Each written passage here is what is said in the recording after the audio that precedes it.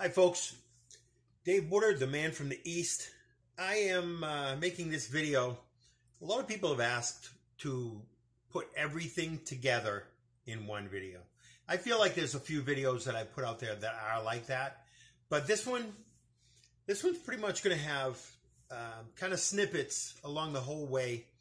I'm going to try to put everything inside this video that explains from start to finish how Forrest Fenn included everything in this solve that I've put out. What lines up, the names of the books, the hints that are in the book, the way that the poem works out in order, everything together, explained as I go along and what connects with each other. I'm going to try to make it the most in-depth video I've done so far, so you can see pretty much how it all fits together. So I just wanted to state that at the beginning of this video. I hope you enjoy it. I hope you give me a thumbs up. But as far as any other videos about the actual solve, I'm pretty much burnt out on trying to explain it to people who don't really want the answers. They want to keep going with the way they're going. And it's kind of sad because a lot of the Forrest Fenn community has asked for the truth to come out. And I've given it. I've given how, why, and who. But they just don't want to. They don't want to accept it. They don't want to listen to it. So the real people out there that do, there are some of the Fenn community that do. But overall, nobody even wants to watch my videos. Nobody brings up my name in their videos. I've tried to respond. Barbara Anderson was on live. I tried to respond with a few questions. She wouldn't even answer me. So it's all, this whole community, they say they want answers, but they don't want to accept somebody else's answers, which is fine. I believe that right now, as far as anybody's solve that is top notch, that people are interested in or wondering about, probably Why Must I Go and Myself. Those are the two that I can think of that people have solves out there. Others have their solves they don't want to put out, or they have put out. I haven't seen them. I apologize if your solve is pretty much top notch, but it's as far as Why Must I Go, we used to be friends. This message was from about 4 months ago from Why Must I Go. By the way, keep up the good work. Refreshing to hear solutions instead of boneheads trying to hone in on the BS fed to them by Jack. They can't solve the poem, so they are trying to force anything Jack said into their ending. The result equals a location they can't prove, and they have no solve showing how to get there.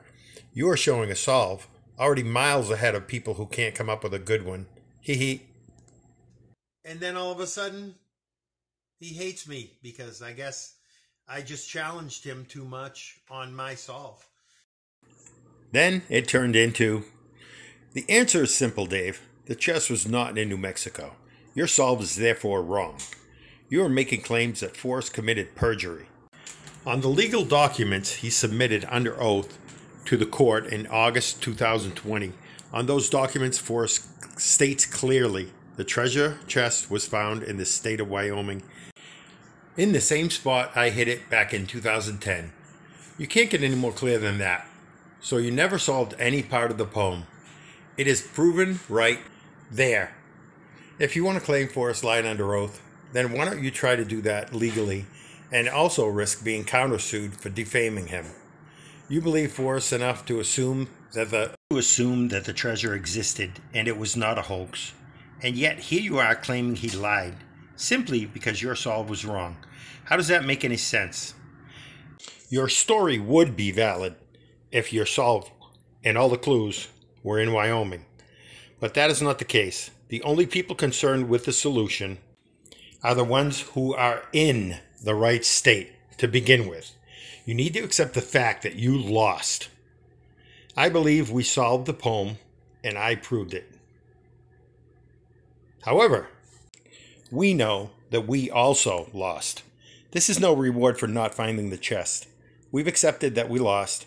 This is why I find it silly when people who were not even in the right state create bullshit drama because they are mad they did not solve the poem. Move on, man. Not a single person agrees with you except for the troll accounts you create in order to agree with yourself. This is clearly a different man from the inspirational Why Must I Go that was telling me great job, and it was refreshing to hear a good solve. Before I took the fame away from the bullshit lies in Wyoming, being right over his, so then he started to get a little bit more upset with all of the things that were coming out. So him and I are rivals now, apparently. But I don't try to diss his solve. When you disrespect me, sometimes you get it back. So anyways, this video should have everything inside of it that people need to understand exactly what happened and what the solve is and how it all pulls together. I'll do my best, but after this, it's on everybody else. I'll wait for the book company to get a hold of me to put a book out, because and that's why I said the Olds and the Fenns are waiting to see this community or the world to understand what really happened and where the real solve is. And that's why they're not putting anything out. It was supposed to be August 22nd last year, 2021, that they were supposed to come out with a big reveal, but they've been hesitating and waiting, and they keep learning more and more information about my solve. So they know they can't put something out, because when you people finally do realize that this is the actual solve and what I've said is all true, they have to come up with some kind of explanation. Bottom line. So here's the actual everything right in a row, all the solve. And I don't know how long this video is going to end up being, but there's a lot of information I'm going to put in here. So I hope you enjoy it. Thumbs up, follow. Thank you. Dave Woodard, the man from the East.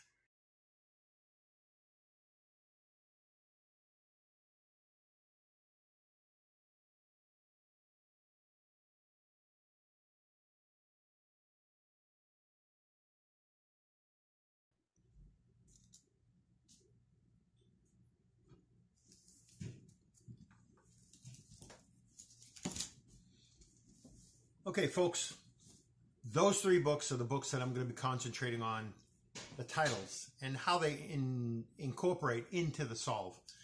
I'm also going to concentrate at the beginning towards some of the quotes that were made and a lot of the hints that bring these titles to the solve. So before I get started, I do want to say that this solve of mine, either whatever people call it, Superman solve, the Kent and Esther solve, it doesn't matter. It's all my solve from Forrest Fenn. It's what he intended somebody to figure out. And I'm the guy that did it. So I'm just letting you know, whatever it ends up being called, all rights are reserved by me for Kent and Esther or Superman. All right, so let's get started. As far as the thrill of the chase is what is most critical right there. That chase, if you look up the definition, is a trench. To put something in or lie in or pass through. So that trench, and I didn't even realize it, but the beginning of the book, you know, this little guy is standing in a trench, right? A lot of people look for clues on the front covers. I've been calling it a ravine. It's not a ravine. It's actually, if you look up the definition of chase, it's a trench. So I just wanted to specify that. There's so many clues that pull in for the trench, and that it's a hidden trench that leads up. The ravine is several hundred feet wide, and this trench is not. I made that mistake. I didn't look up the definition precisely. So that trench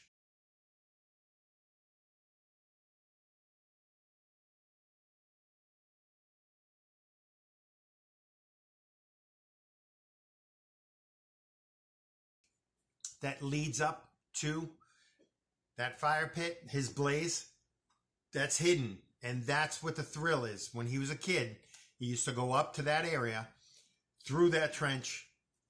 Right now, it's loaded with trees. So if you decide to go up, be careful, or go behind the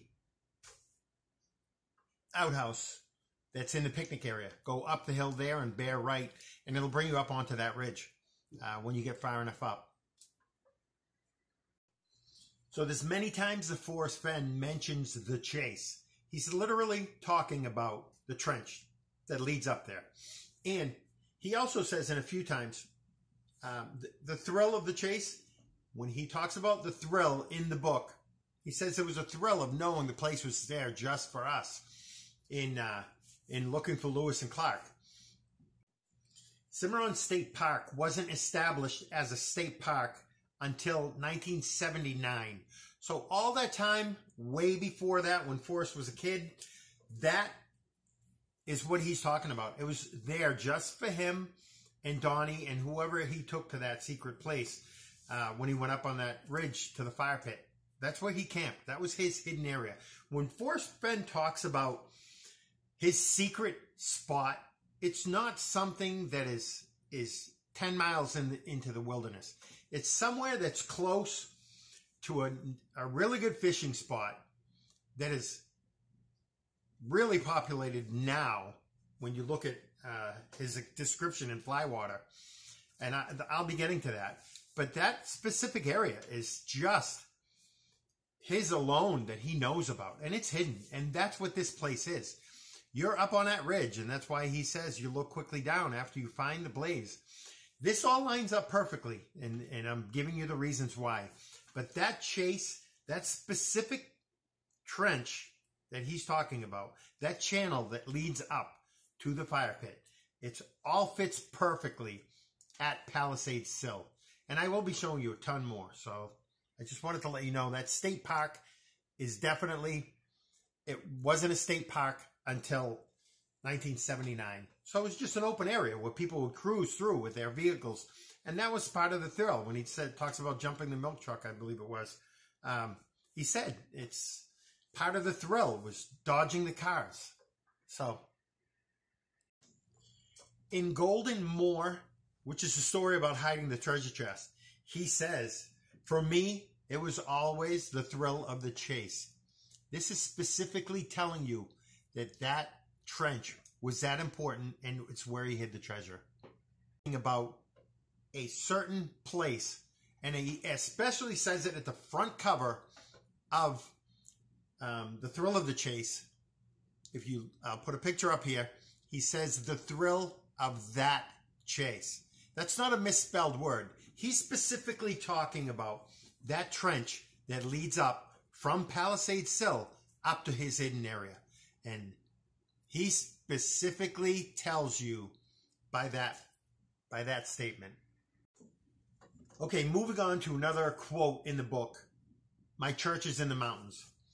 If you're at Palisades Sill, across from it on the ridge that I'm talking about, that's his secret area, if you look back up onto Palisades Sill, there's a cross that is way up on top of that mountain that you can see. I've zoomed in on it, looking at it. But my camera didn't take a great picture. But these pictures will show you. This is taken from where Forrest's secret area was. And also down the canyon a little ways at Ponderosa Campground. The backside of the campground, that mountain that's up there, there's another cross up on top of that is the reasons why he called my church is in the mountains.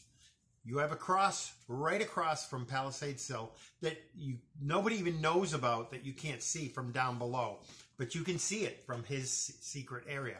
You're up high enough on that ridge to be able to see it. And these pictures will prove that. Okay, let's move on to the double omegas. A lot of people believe that the double omegas are very important. I never did. But then one time I was at the canyon, out of the 8 to 10 trips I've taken, I picked up on something I thought would be considered significant for the double omegas. And now he has double omegas in every single book in the back. But the last book, he finally changed up. He finally put the caliphon, which is his emblem, but he still had one single omega. So my reasoning behind this is with those curve signs, 25 miles an hour, because that spot up near Clear Creek, right before Palisade Sill, you have Clear Creek. That's maybe a mile up the road. So that area right there, you have two signs on each side of that corner, right next to Clear Creek, that are they look like they could be omega signs to me. So I believe that's why he put them in there, and they're separated. So maybe that's why he put the one this time, to just change it up a little bit on the third book. Okay, I feel like I've covered the chase and the thrill of the chase pretty much. I want to move on to memoir on the front cover of the book. The memoir by William Zinsser is a window into a life. Now, he's describing his life in these stories to all of us. And this is what we have to figure out. But if you look up windows, a window sill is equivalent to Palisade Sill. And there's a story in here how you get to that point. And I'll put that up right now, of how the actual connection from sill to Palisade Sill transfers. Okay, in Gypsy Magic here, think about the way that Forrest is using his words. I used to raise the window that was at the side of my bed and put my pillow on the sill. I slept that way whenever I could.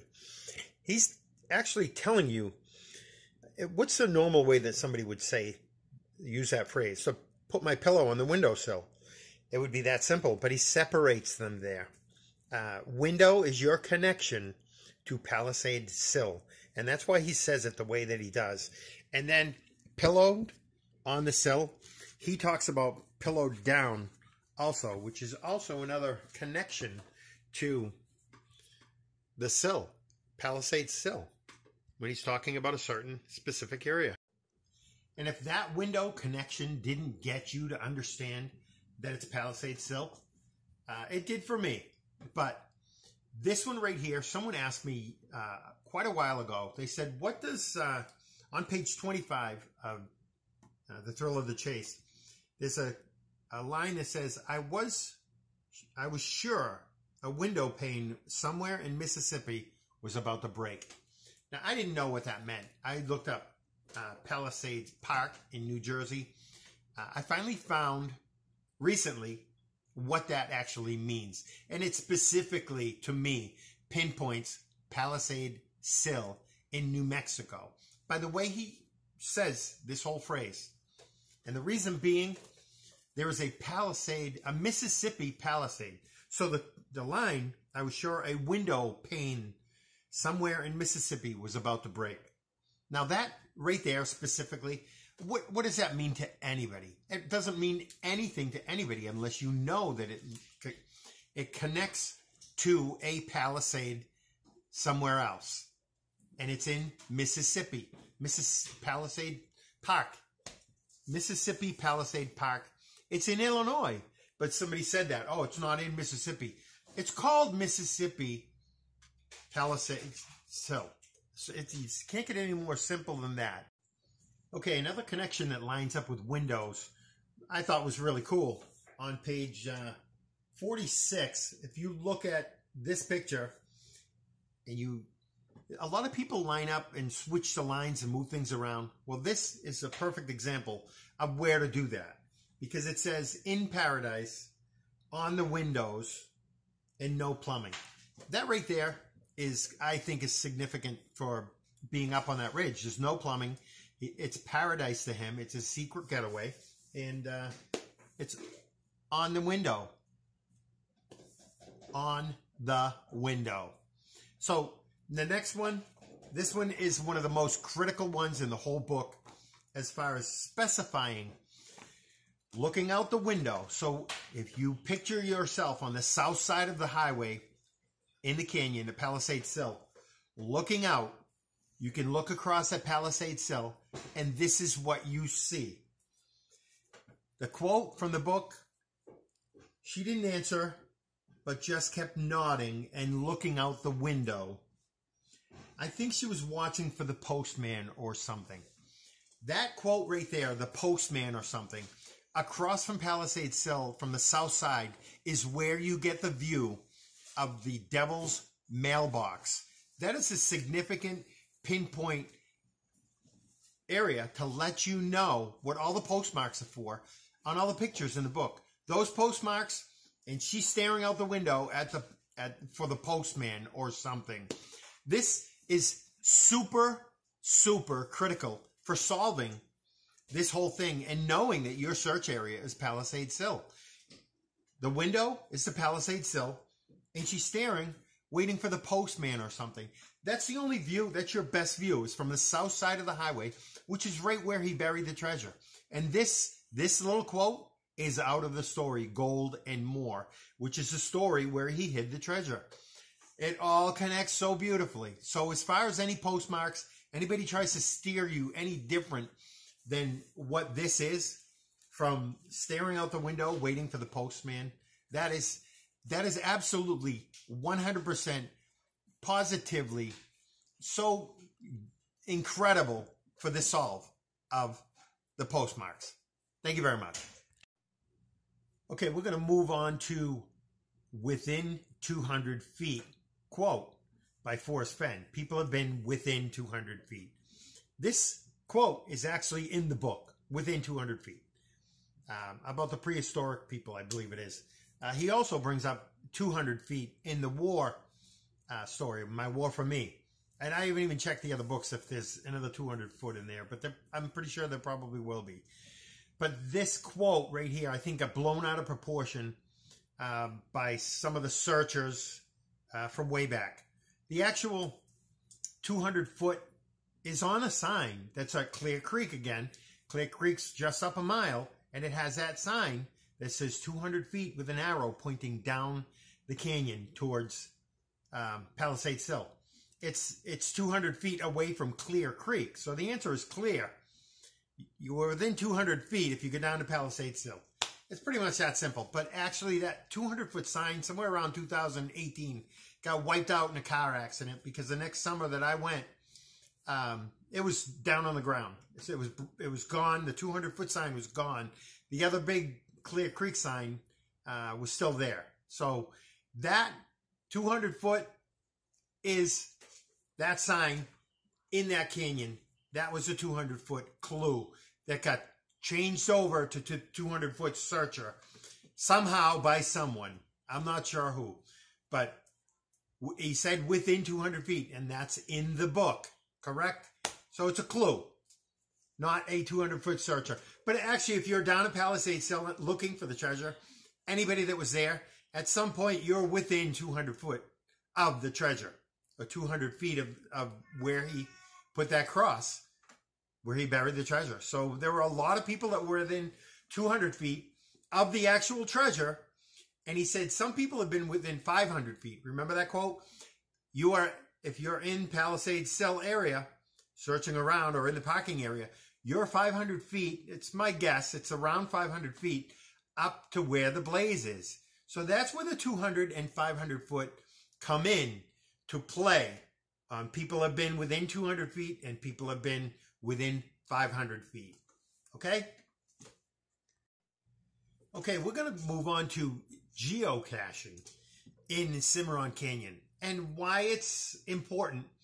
I never really use it as clues, but this really fits for that area in the canyon because that's where the geocaching is for people who do that kind of thing. And Forrest actually put it in his books to let you know that area in Cimarron Canyon, Palisades Hill, is known for that. It wasn't known to me. I didn't do the geocaching there. So, but this is a few pictures to understand why it fits in where it fits in and how it fits in with the mailbox. It says it on the mailbox. So even the Mississippi Palisades Park has geocaching inside all the activities at that park. So the geocaching or the cache or the opulent treasure, it's all connected here. Okay, now we're going to move on to the end of Forrest Fenn's rainbow. Now, as far as why this is the actual blaze, I will get into later. But the actual end of Forrest Fenn's rainbow is the fire pit that was up on top of the ridge in his hidden area. He used to take his fish up there at the end of the day when he was younger, and he would cook it up, and that would be the end of his rainbow. It's where he would eat his day's catch. He'd go down, cross the road, fish in the river, get a few fish, and come back up and camp up there. This spot was one of his favorite spots in the world to go to because of the view and everything else from it. But as far as the actual end of his rainbow, the way it is written is containing 9 clues that, if followed precisely, will lead to the end of my rainbow and the treasure. So, and is separating there. There's still a little bit more. After you find what the blaze is, there's still a little bit more that you have to do, and then you'll find the treasure. That is what that specifically means. Okay, this is where we transition from the first book to the second book on the actual importance of the chase itself, the trench. So I'm going to read a little portion of this. Several years ago, I wrote a book titled The Thrill of the Chase. In it, I spoke of a chest full of gold and precious gems that I hid in the mountains. A dare went out to everyone who possessed a sense of wanderlust.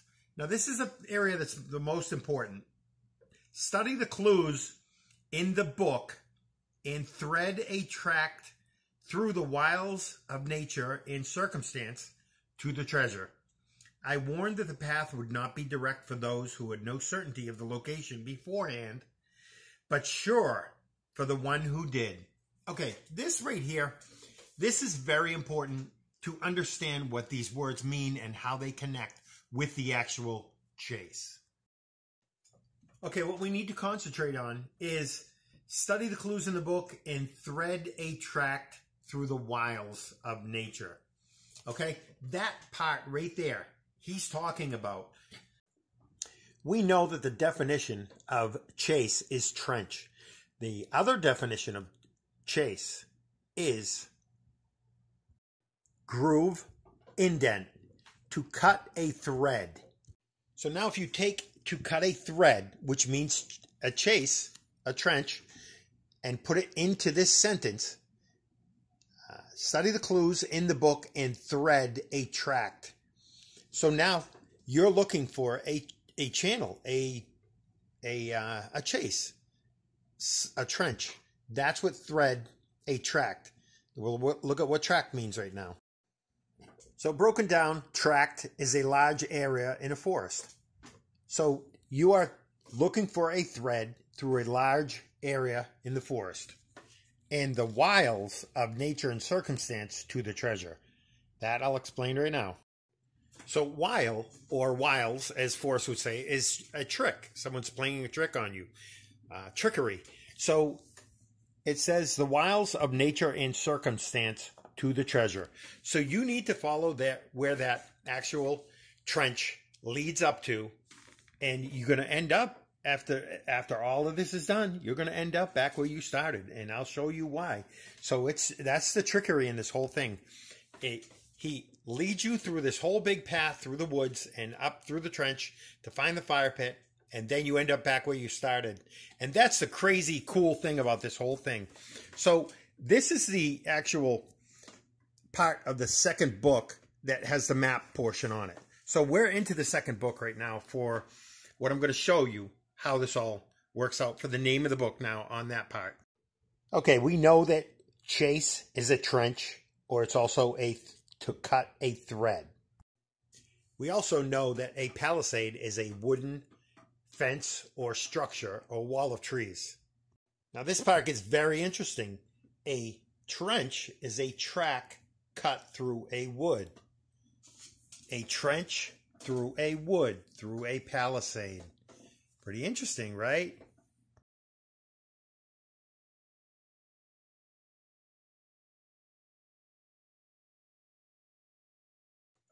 Okay, this next part about Too Far to Walk, that was going to be quick because this explanation is going to be in the map portion because it's actually in the whole poem, the 9 clues, and where it fits. So for me to explain it now and then go back over and explain it when I do the map portion, it's just not going to be conducive to time-wise because this is going to be a long video. But the Too Far to Walk, it's the section between the first clue in the map, beginning where warm waters halt, and the home of Brown. That's where it falls in. It's 23 miles, and it's brought in that way because of the Vietnam War Memorial. He talks about the story about taking the chance of walking out of the Viet Cong or wherever he was in that book. So I'm not going to go over that, but that is basically what the Too Far to Walk is. It's a section in the actual map. So I will be going over that later. But I will bring up one thing on the Too Far to Walk. Now that I looked at it and I realized this, beginning where warm waters halt is Agua Fria Peak. So cold waters peak where warm waters halt, right? What's up there? There's a ski mountain, right? Forrest said you could dip your toe in the beginning where warm waters halt. Now, the cover of that book, does it look like possibly skiing or a ski pole? It's just a shadow, but that's the section beginning where warm waters halt is Angel Fire Ski Resort. So that is like a ski pole. You can dip your toe in it. You put your toe inside the ski boot. It's all pretty ingenious. And again, as I said before, it took him 15 years to do this. I just kind of realized that right now looking at it. I'm like, oh my God, it looks like he's skiing because it's a shadow, but it's in the water. So it's pretty cool. But it's not water. It's snow up on the mountain. It's all connected, like really intricately. And he was a genius. So I did want to just add that part. Okay, moving on to Once Upon a While, the third book. Revised. It's a revised third memoir by Forrest Fenn. Now, what's he doing there? He's fishing, correct? Now, for those of you that have watched my videos, I have a video, I believe, I didn't even look back yet, but I believe it's called Palisade Sill Again. Like I'm like, because when I got this book, I didn't realize that little star constellation is Pleiades, which is spelled pretty close to Palisade. And he talks 3 times in this book about misspelled words. So Pleiades, Palisade, they're all the same letters. They're just mixed up, okay? And that's what he talked about 3 different times in this book, how he mixes up letters. I've been criticized for the way I write and use words. I say too much, mix verb tenses, use commas wrong, and I can't spell. I just read through my story above about Dizzy Dean and removed all of the commas.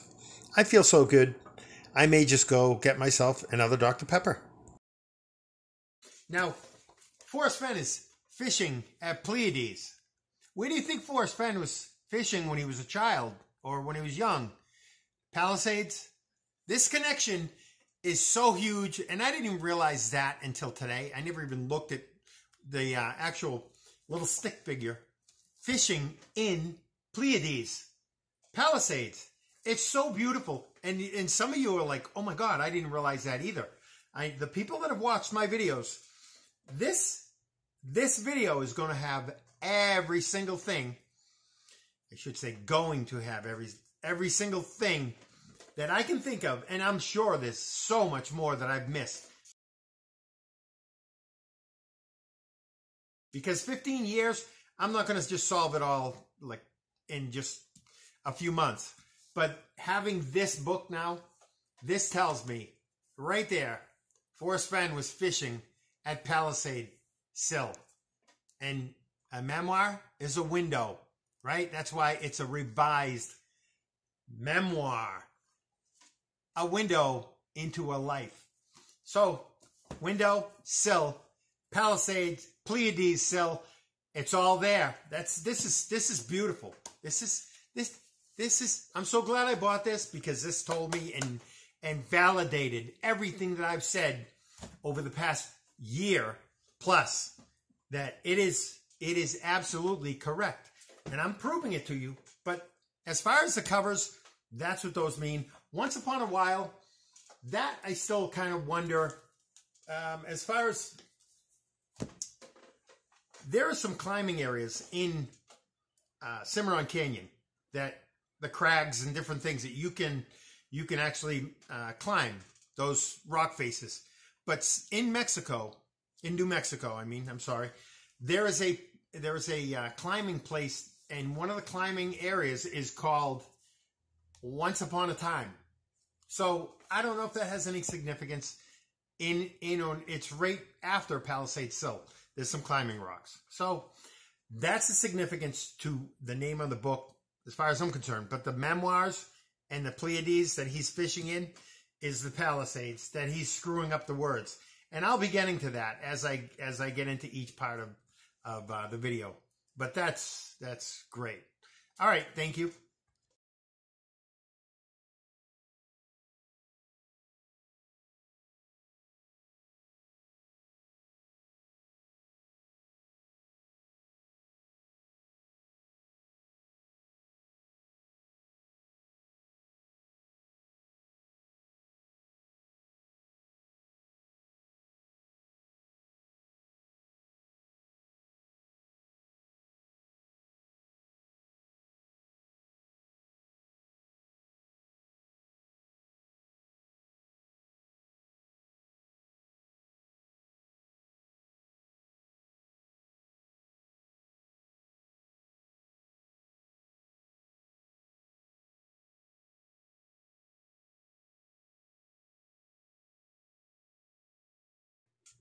Okay, this story, divorce logic, as far as words being misspelled, this young lady, and Forrest doesn't remember her name, she was calling her husband Fred, and ended up calling him Ferd by the end. She was so upset. But the actual significance to this story is he didn't remember her name. So I don't remember her name, so for some subliminal reason, I'll call her Angel. Okay? But they get together. She does some pottery with Fred's name on it. And she lights up the kiln. Okay? Result of the high temperature firing, Angel. So if you take Angel's fire, that's what pretty much it is. She's the one burning this up. Come on now. So Angel fire is what you have, right? So Angel had written her ex's name in big black letters. But I'm sure it was misspelled Ferd, it said. I wondered what that was all about. Now, again, then she started piling a pile of rocks on the grave. And I heard her scream Fred. So this story itself definitely has angel fire in there with some misspelled words. That's all in that area of angel fire to Eagle's Nest down to Palisade Sill. And this is the third book. That is definitely an honorable mention.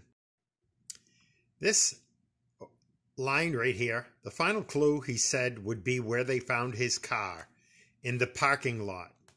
Okay, that is the solve on my solve. You need to go back down to the parking lot where you start, and that's where you find the treasure. This is so key, and this is actually in the third book too. I could do this probably with 100 or more different things. But that's what the final clue is.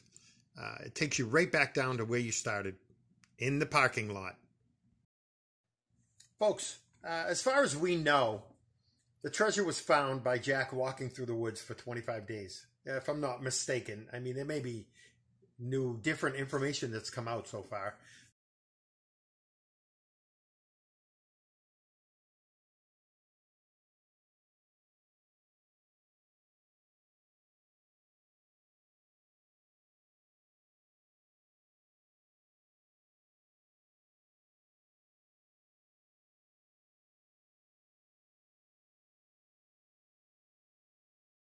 But I want to read this next line to you out of book 3 from Doug Preston, explaining a few things about Forrest Fenn's hunt and his hiding of the treasure and the reasons why.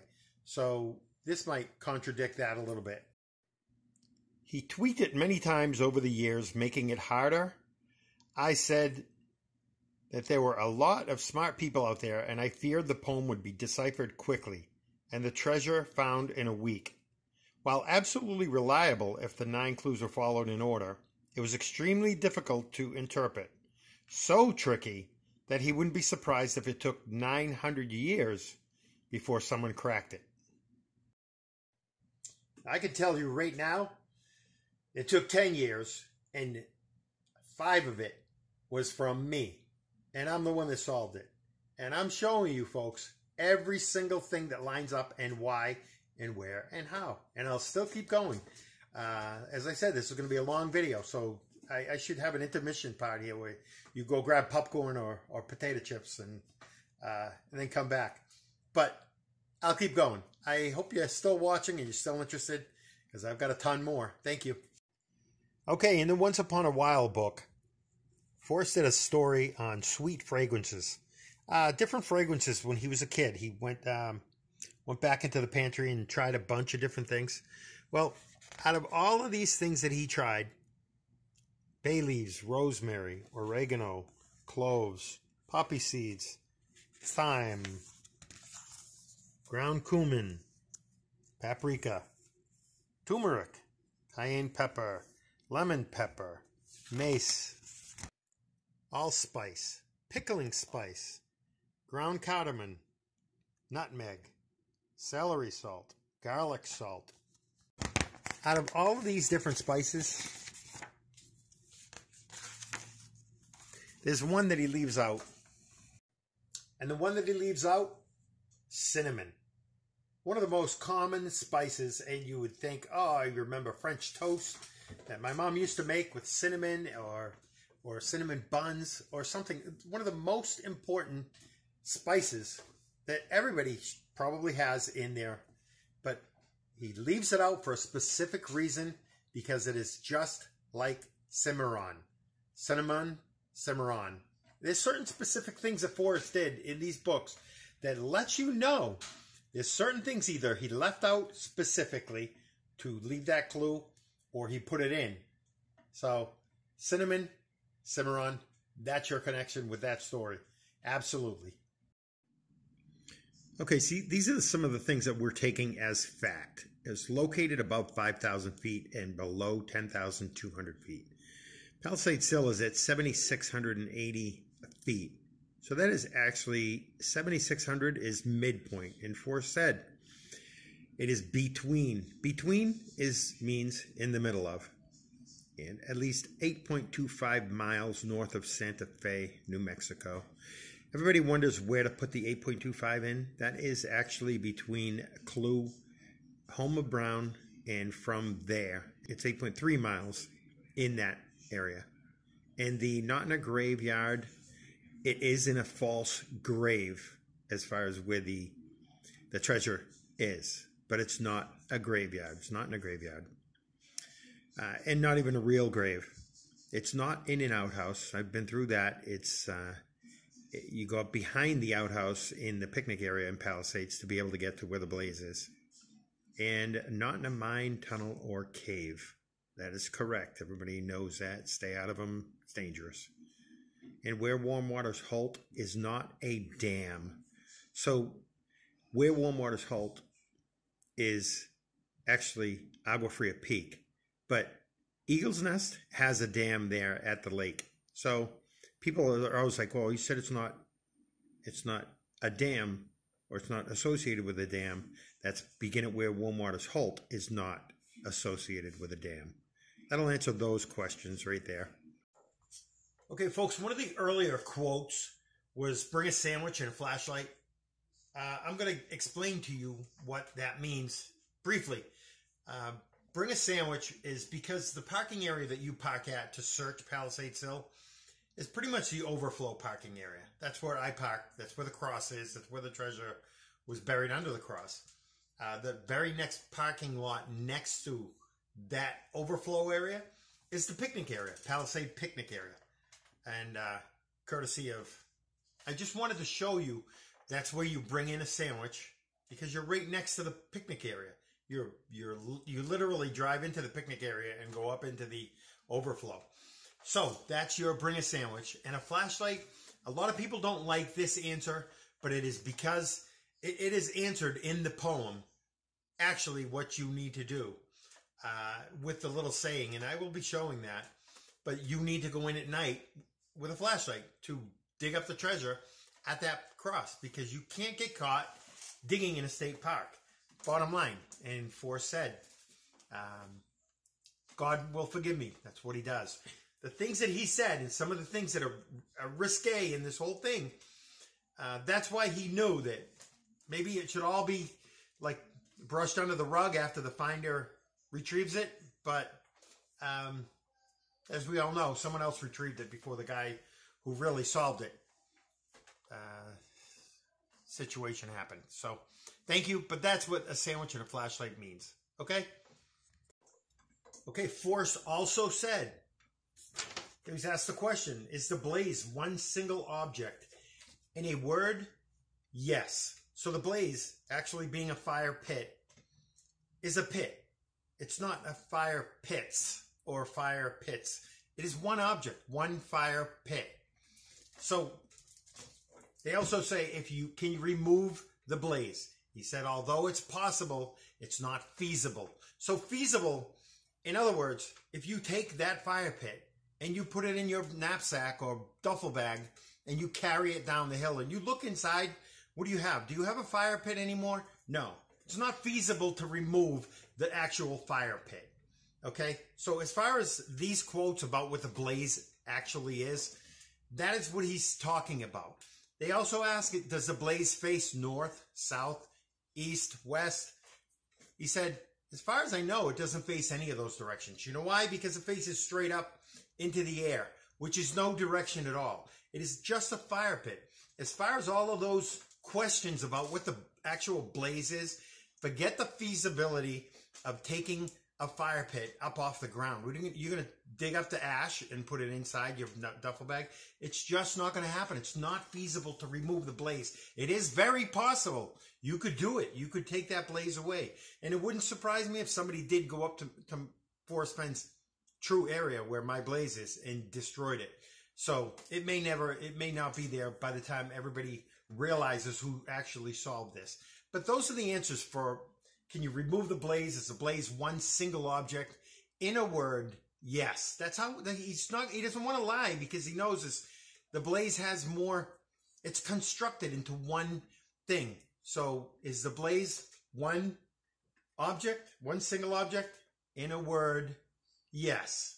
Okay, so it's all the way he does it. He's tricky about everything. So I just wanted to clarify that.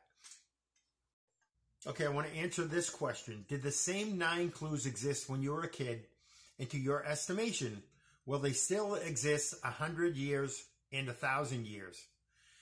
The clues did not exist when I was a kid, but most of the places the clues refer to did. I think they might still exist in 100 years, but the geography will probably change before we reach the next millennia. So what he's saying is Palisade Sill is changing all the time. So that geography is going to change constantly. It's constantly pushing up. It's constantly rising. That's why he said raise the window. But as far as the places existing when he was a kid, Palisade Sill may have been called Palisade Sill way back. I know that they had the Devil's Mailbox in that area. But as far as all the names when he was a kid, all of these things have changed. The War Memorial was not there when he was a kid. But all of the places did exist. They were there. All this area for the map between Agua Fria Peak to Eagle's Nest down to Cimarron Canyon, Palisade Sill, and Gravel Pit Lakes were there, whether they were called Gravel Pit Lakes at the time. I just have to fix what I just said. Gravel Pit Lakes, I don't know if they've been there forever. they believe they may have been created when they were taking heavy loads of all different material out of there and then created lakes that way. And I'm not sure when that time was, but again, all the things were there. It was all there, but it just, some of it hadn't been named yet because it was back in what, 1940s or so. So I just wanted to answer that question for you. But geography probably will change before the next millennia. The next 1,000 years, that place is going to change. Whether the cliffs fall or whatever happens, it's going to change. Okay, this question has stumped people for the longest time, and I want to make sure I don't misread it this time. Some folks correctly mentioned the first 2 clues to me in an email, and then they went right past the other 7, not knowing they had been so close. Now, to explain this, Forrest said the first clue is beginning where warm waters halt, right?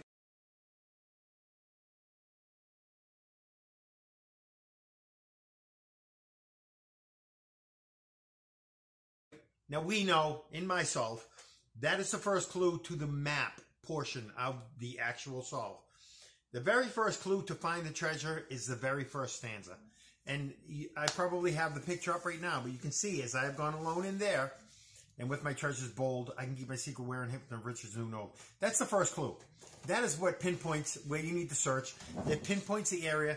It pinpoints exactly by him saying alone in there. That's his secret hidden area up on the ridge. But the actual very first clue in the map is beginning where warm waters halt and taking in the canyon down, not far but too far to walk. So that's clue number 1, correct? So as Forrest stated, people figure out the first 2 clues. They figure out that they need to start at Agua Fria Peak, and they go over to, well, the second clue in the map portion, which is put in below the home of Brown. There's your second clue in the map portion, okay? So now you have your 2 clues, all right? So begin at where warm waters halt and take it in the canyon down, not far but too far to walk. Clue number 1 in the map. Clue number 2, put in below the home of Brown. Those are your 2 clues. They go by all the next 7 clues. So your next clue is from there. It's no place for the meek. That word there is the assimilation or the association or whatever you want to call it. But that is the connection. You need to find out what the word there means. And the word there, he is specifically talking about Palisade Sill. And if you realize that, because of the map portion, he says in that little quote, because people go right by it, what he says, they went right past the other 7. They mentioned the first 2 clues to me in an email, and they went right past the other 7, not knowing they had been so close. Once you pass Palisade Sill, you are literally about 10 yards away from where he put that treasure chest. He placed that treasure chest in a place, he said, don't go anywhere an 80-year-old man wouldn't go. Correct?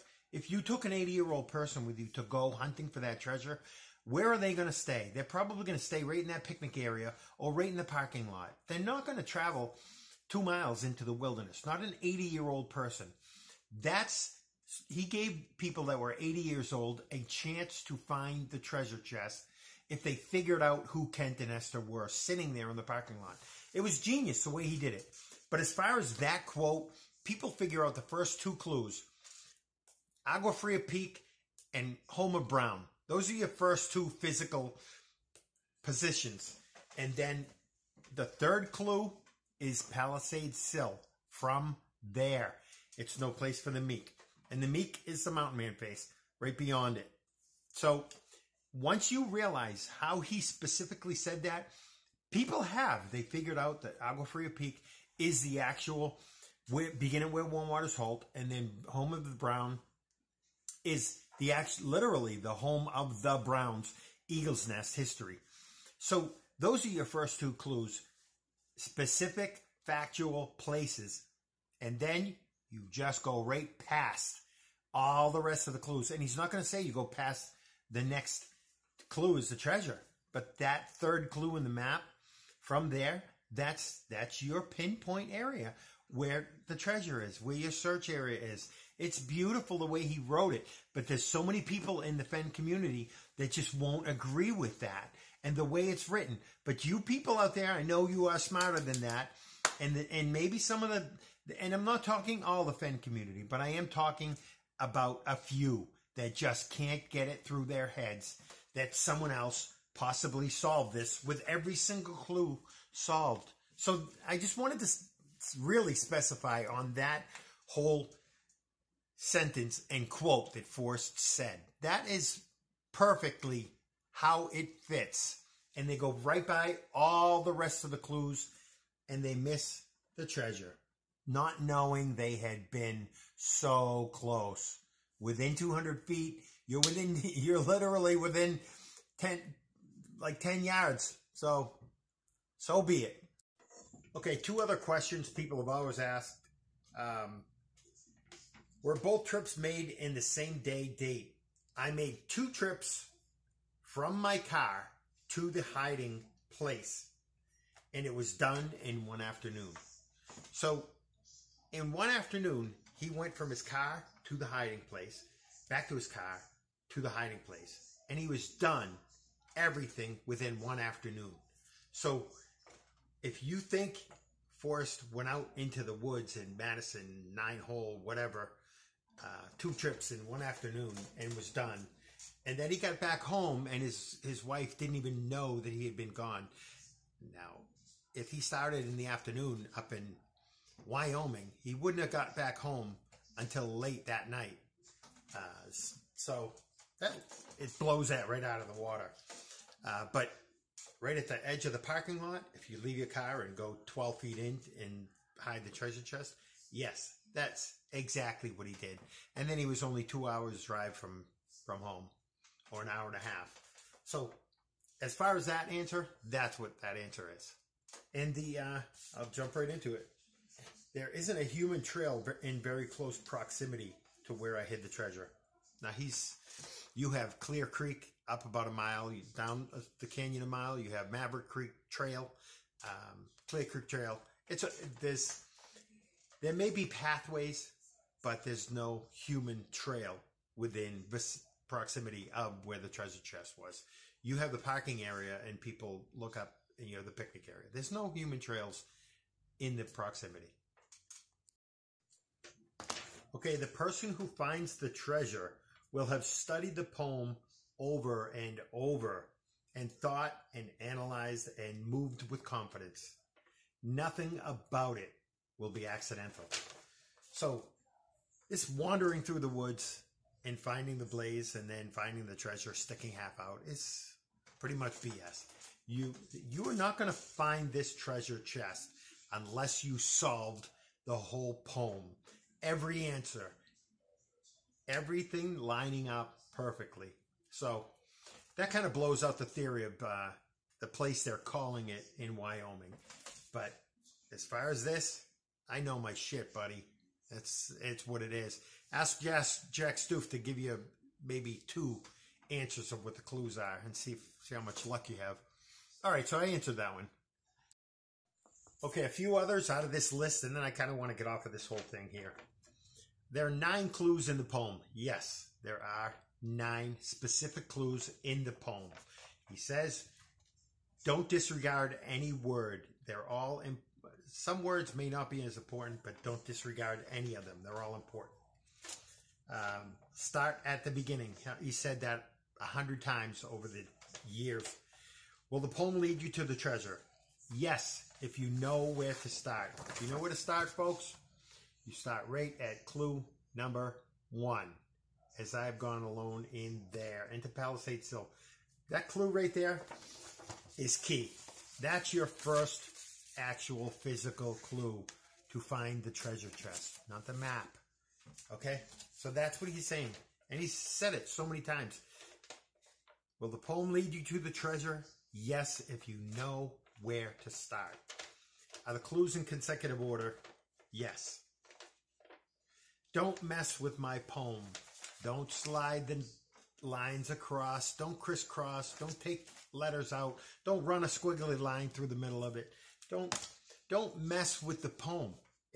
It's beautifully written in order to give you all of the 9 clues. Okay? 6, 7, 8, 9. They're all there. All 9 clues. So don't mess with the poem. Just figure out where the 9 clues are, and then you will find the final resting place of the treasure. And I think that's all I wanted to cover on those specific things. Yeah, don't mess with my poem.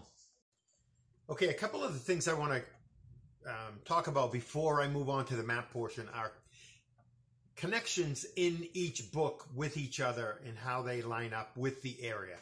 Like the hints that he gave inside the book that tell you where you are location-wise according to Agua Fria Peak and Palisades Sill.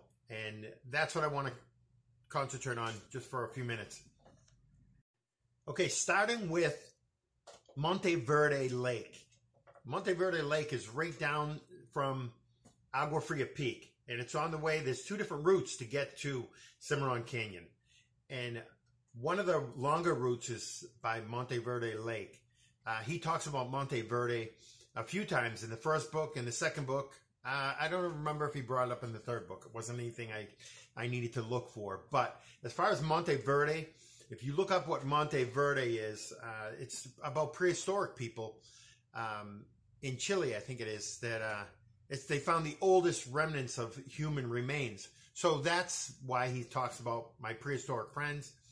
Also, if you look up in the book here, I'll show you right now, it shows Monte Verde to Horseshoe Lake. So this connection right there, I looked it up. I did the directions. It's 20 miles. And he also states exactly, I don't mind you sharing my state parks with me. Just stay at least 20 miles away. And this is out of the Too Far to Walk book, which is where my Too Far to Walk is by the War Memorial. So it all connects together in the solve. That's where that area is, between Agua Fria Peak and Palisades Sill. If you take Monte Verde and Horseshoe Mine, it's 20 miles between that distance. That's where the 20 miles comes in and connects perfectly with what he says in the book. Okay, I don't want to spend a lot of time on this one, but the J.R. Williams, the little cartoon things that he did and put in his book about the story, Buffalo Bill, Wild Bill Hickok, all of those gangsters and Western popular people, they all visited St. James Hotel, and that's why a lot of this is brought in. The J.R. Williams pictures, he has some down at St. James in Cimarron, in the town of Cimarron. So that's how that connection pulls in, because I stayed at St. James one of the trips I went when I actually found the blaze. When I found the blaze in 2017, November 1st. So that right there is the actual connection between all of the cowboys and Western people and everything. It's all the people that were down at St. James Hotel over the years. There's bullet holes in the ceiling down there, which the bullet hole in the hat, bullet holes, he mentions a lot of different times. So it's all connected to the St. James Hotel. Okay, I just wanted to mention this quick. The story Bullseye. That cactus looks like a cross now, correct? Like where the bullseye would be. I just wanted to put that in quick. Okay, Forrest Fenn said you needed a good map. This is the map that you needed to find all of the answers that of the clues that he gave in the book, and actually the map portion when you get into the middle of the map. So that being said, you have the Mountain Men stories, right? He did in Lewis and Clark at the first book. He talked about Mountain Man wisdom. That was where he brought in Mountain Man for the old man face in the canyon. He brought in the story in book 2, Too Far to Walk. mountain men, because nobody was picking up on the mountain man in the canyon. So he actually brought in a bigger story about mountain man rendezvous and mountain men. So, and then in the third book, he still brought in mountain man again.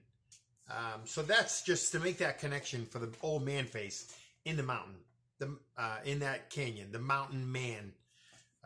And the mountain man's life was tough as hell. So that's the connection for that part of it.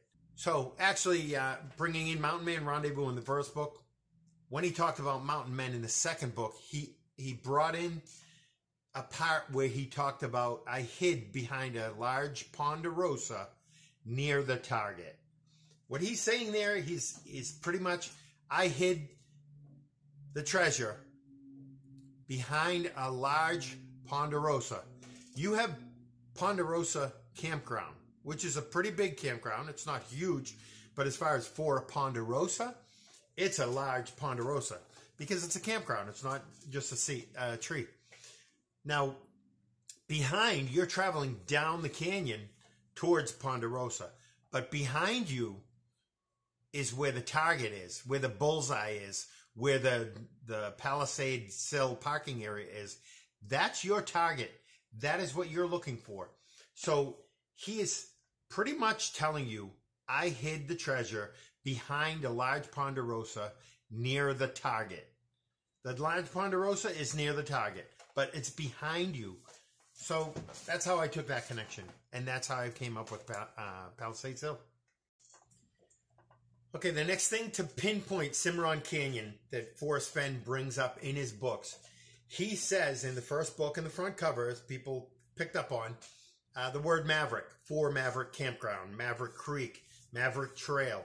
That word Maverick, he brings in, he doesn't bring it in specifically in the third book, but I'll tell you why. Okay, he says on the front cover of the first book, but it takes metal enough to strike the trail and enough confidence in a maverick to know that the treasure is really there for the taking. That's where he brings it up the first time. Second book, he brings up The World Lost Its Darling, is Amelia Earhart. She was an impulsive maverick. That was where he brings Maverick up for the second time in the second book. Third book, he says, maybe it's the spirit of Amelia. That's his way of bringing in Maverick again in the third book. Because if you have read his other books about Amelia Earhart, you'll know that she was a maverick. That's his way of bringing Maverick in 3 times in the stories to let you know there is something dealing with Maverick in the solve. That's why in these 3 books, he has certain things that he says in each book that correlate to places that are in Cimarron Canyon. And the main ones are the Gravel Pit Lakes, which is the Maverick area, the Maverick Campground area for Maverick. He brings in the Mountain Man 3 times to let you know about the old man face. These are all certain connections that he's telling you in each different book. Okay, Forrest talks about finding the best agate rocks for marbles. There's a jasper and agate trail in the canyon. Okay, I seem to remember Forrest Fenn having a little story about the beads that were in his bracelet. They were won in a poker game somewhere. I don't remember if it was from him or who owned them previously.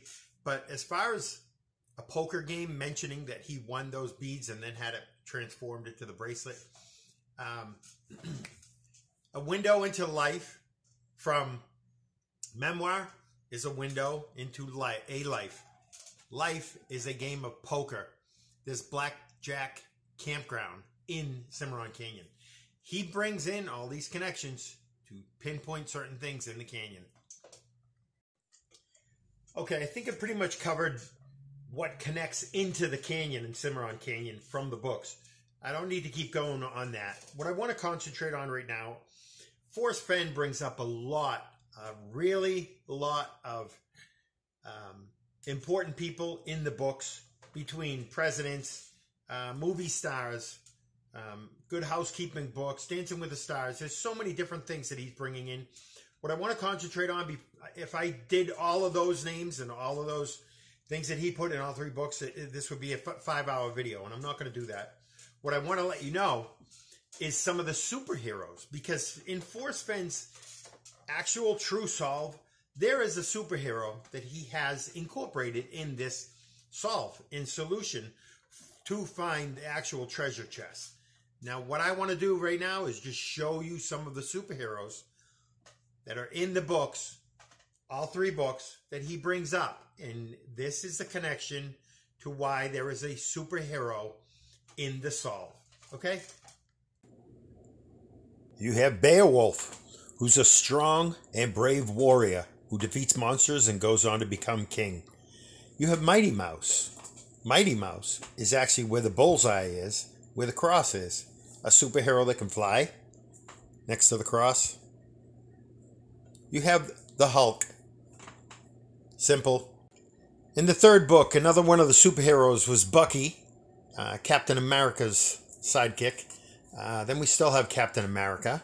And then he also moves on to Submarina and Captain America, which he says were some of his favorite superheroes. Accomplishing difficult tasks sometimes requires only a simple mental adjustment.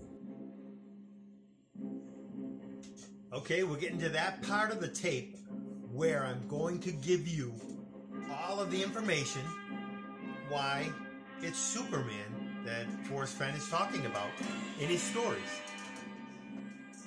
Okay, the first Superman connection I'm going to bring in is the story about Bessie and me, Bessie the cow. Okay, this is pretty cool. It has to take a little bit of ingenuity to find out this information, but it can be done.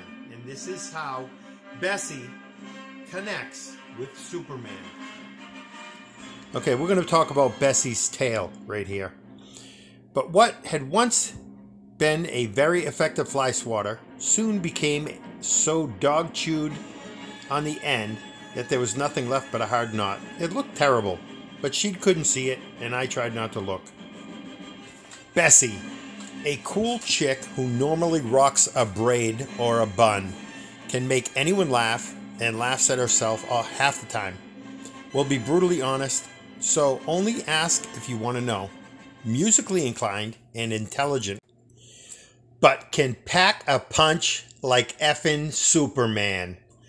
Okay, so Forrest is talking about a cow, Bessie, with a tail that has like a bun on the end.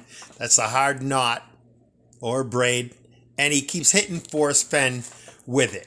So what does that tell you? That Bessie is a cool chick who normally rocks a braid or a bun, but can pack a punch like effing Superman. There's your first connection to the actual Superman connection. Another line out of the book, which by then involved teaching other men to fly. Men don't usually fly. Quote by Superman, Krypton bred me, but it was Earth that gave me all I am. How many times do you see the word bred? Well, Forrest used it twice in the first book.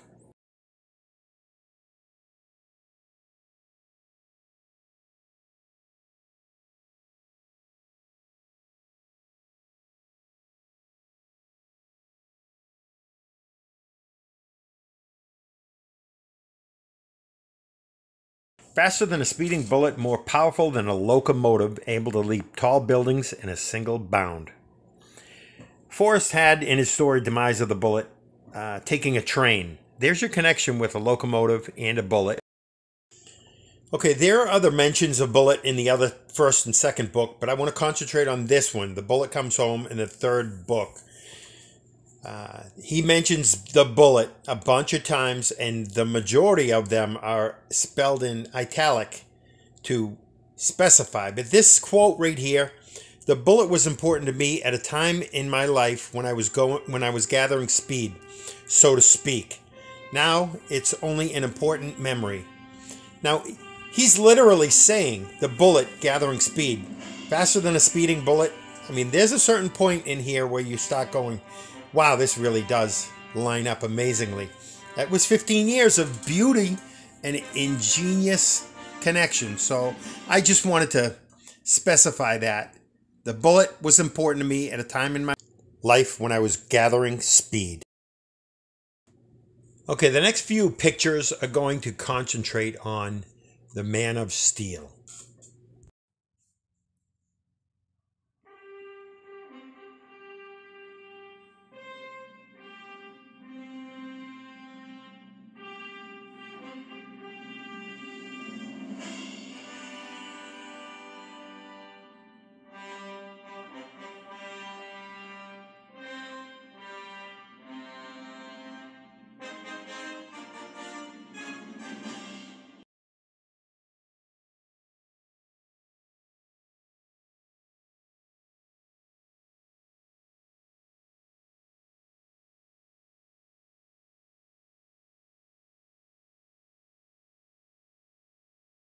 Every time he mentions price of freedom in the story, it's written in italic to stand out, to let you know it's something of importance.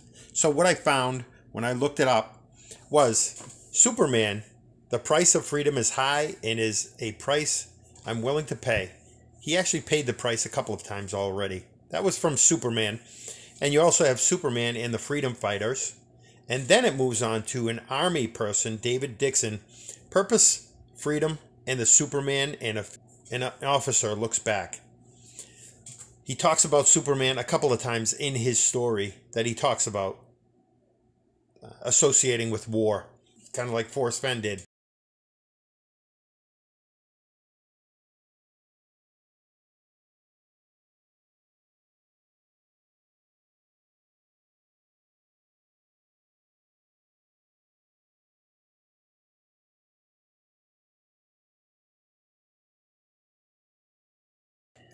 Okay, this is a story out of the first book that I realized this was a connection to the cross that was at Palisades Hill saying Kent and Esther. You're actually supposed to be looking for Lewis and Clark. Really, it's Lois and Clark.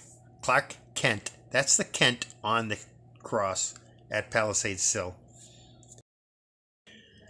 So these are the connections between Lewis and Clark and Lois and Clark, and then to Clark Kent. It all just connects right together so that you know you're looking for a Kent. Very shortly, we're going to be doing Esther, Aunt Esther, the ugly duckling, and move on from there. But something else cool, Eric Sloane's museum is in Kent. Kind of cool and important line out of the book. Book number 3. Clark was getting a lot of publicity and winning awards at important shows. Clark was a reporter, Clark Kent, getting a lot of publicity. He was a reporter, so he was known to the public and getting publicity, winning awards at important shows. Metropolitan. I took this with the association of Metropolis, where Superman and Lois Lane did the reporting. Okay, this is the last picture for the superhero connection. This is the third book, the end of the superhero comic books that he talked about. And what I wanted to concentrate on with this whole page is that Forrest Fenn's True Solve was where the cross was, where the Kent and Esther was. And I've always said that the Kent was Clark Kent for Superman, and looking for Lewis and Clark was supposed to be looking for Lois and Clark. Well, just so you know, at the end of this whole story, there's a little saying right down here that says, Lewis wins arbitration. Right? Lewis and Clark. He brings it in so beautifully for Lois and Clark, Clark Kent, Superman, the superhero he doesn't mention, but he mentions a ton of others. Okay, I have to do a flashback here. This is what I'm going to call them, because as I keep investigating the books, I find a lot more and a lot more that connects with this whole theme of movie stars and presidents and all famous people. But as far as one thing that I want to bring up right now, that a flashback, is the more than 5,000 feet and less than 10,002. Right in between, right? We talked about between. There's a story that actually fits what that means, what that position is. It's called Me in the Middle. And that's where he was going to have his bones resting. in the middle of those two at 7,600 feet. So I thought that was kind of cool. I thought that was worth mentioning and bringing back. And folks, I still have a lot more to do, but I know that as you look at the books, you're going to find things that you're going to say, oh my God, this actually fits in here and this fits in here. There's so much more. This is 15 years of work that he did. I'm finding a lot of it because I know what to look for. But there's a lot of brilliant people out there that when they understand what they're looking for in here about the movies and how it connects with different shows, TV shows and stars, you will find things that you will say, hey, Dave, I found this. This is really cool. And I'll be glad. It's just what I want to put out there for people to understand, learn it, and know that this is the actual true solve that Forrest Fenn had and how much work he did over the 15 years, bringing all of this in together to connect to where I'm leading into right now. But we're going to move on to Aunt Esther. Okay, now that we're moving on to Aunt Esther, there's a couple things you need to know as far as how important that cross that Forrest found in Vietnam meant to him. Now, somebody had mentioned to me, if you were going to read one story out of the whole books, that this is what supposedly what Forrest said, My War for Me would probably be the one that he would suggest to read. Now, he talks about crosses and graves and grave markers throughout the whole book and the next books. But as far as the significance to Aunt Esther on that cross that he incorporated, and I'll show you why he incorporated it. I'm hoping, I'm not even going to get into the actual map. I'm going to put up a link at the end of this for you to see the actual map, because if I've got so much information to give you that lines up in all these books that if I start I put up the map a bunch of times, different ways for people to understand. But maybe now that if you watch this whole video, you'll understand how it fits in a little bit better for where everything lines up. And then you will realize that this is the actual true factual solve. So that being said, My War for Me, I'm going to put up some pictures and explain a little bit of things as I go along about how important the cross was. And then the names. We're going to get into the names on the cross and how they fit and connect and lead you into even more clues and hints. Okay, My War for Me is one of the biggest stories in The Thrill of the Chase, the first book. But I'm just going to pull out some of the critical things that I found in that chapter. So, courage wears a crimson coat. That is a meaning for Superman, his red cape. He brings up Vietnam War many, many, many times throughout all the books, and that's to associate with the Vietnam War Memorial. This is one of the lines where he uses the word bread, as Superman does. Shiny black War Memorial. He actually brings up War Memorial right here. And then we go on to 300 feet. Palisade Sill is 300 feet tall. Here's some more quotes out of there. A legitimate target. It was a funeral. Speaking of funeral, Forrest mentioned in the first book about killing a mosquito on his arm, and 15 of his relatives came to the funeral. He also mentioned that again in the third book, almost exactly to the same quote, but something about Peggy killing a mosquito. So I thought that was kind of interesting, the funeral. Okay, we have Vietnam again. He's, like I said, he mentions it a bunch of times. 300 foot high again, which is also the same height as Palisade Sill, 300 foot high, and 200 foot, which is the significance in the canyon with that sign. The geography, and 300 feet again. This one's across this time. He talks about the Jolly Green Giant, which I associate with the Hulk. Here he brings up grave marker, how strange and out of place it seemed. That's the way I felt about the grave marker at Palisade Sill, right next to the parking area. Like, what are two names doing on the side of a parking lot in between the parking lot and the road? So that's how I took that to associate with it. This is a big one right here. If you should ever think of me when I have passed this veil, and wish to please my ghost, forgive a sinner, and smile at a homely girl. Listen to the way he says this. Those words were burned in my brain, and I can see them just as clearly now as I did when I was so rushed. I took care to replace the stone marker as it had fallen, and smooth the grass to hide over it. The promise that place made to me had been kept, and mine to it as well. How innocent and foolish all of that seemed at the time, and even more so that a strangely insidious something began to gnaw on me. This could not be the end of it. There was no feeling of closure at all, no sense of completeness. It was disappointing. This point is where forgive a sinner and smile at a homely girl was burned into his brain on how he would incorporate it into his final solution in the treasure hunt. Except for occasional flashes that insinuated something unfinished. Why did the strange clearing mean so much to me? Was it only to be drawn to that place? It was more than strange that I would fall to the ground and read such a poignant inscription. And why did the words impact me so? I had a lot to think about. And this is where he also brings in, which by then involved teaching other men to fly, my thoughts.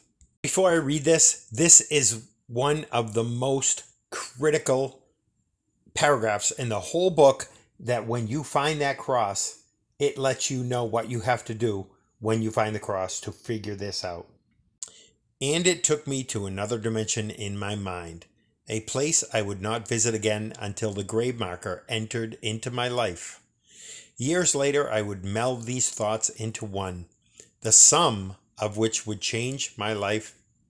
I am coming to that. Okay, this is the critical paragraph that lets you know when he was in his plane getting all loopy in the middle of the night, and he could like put his thumb over his eye and block out Philadelphia and millions of people.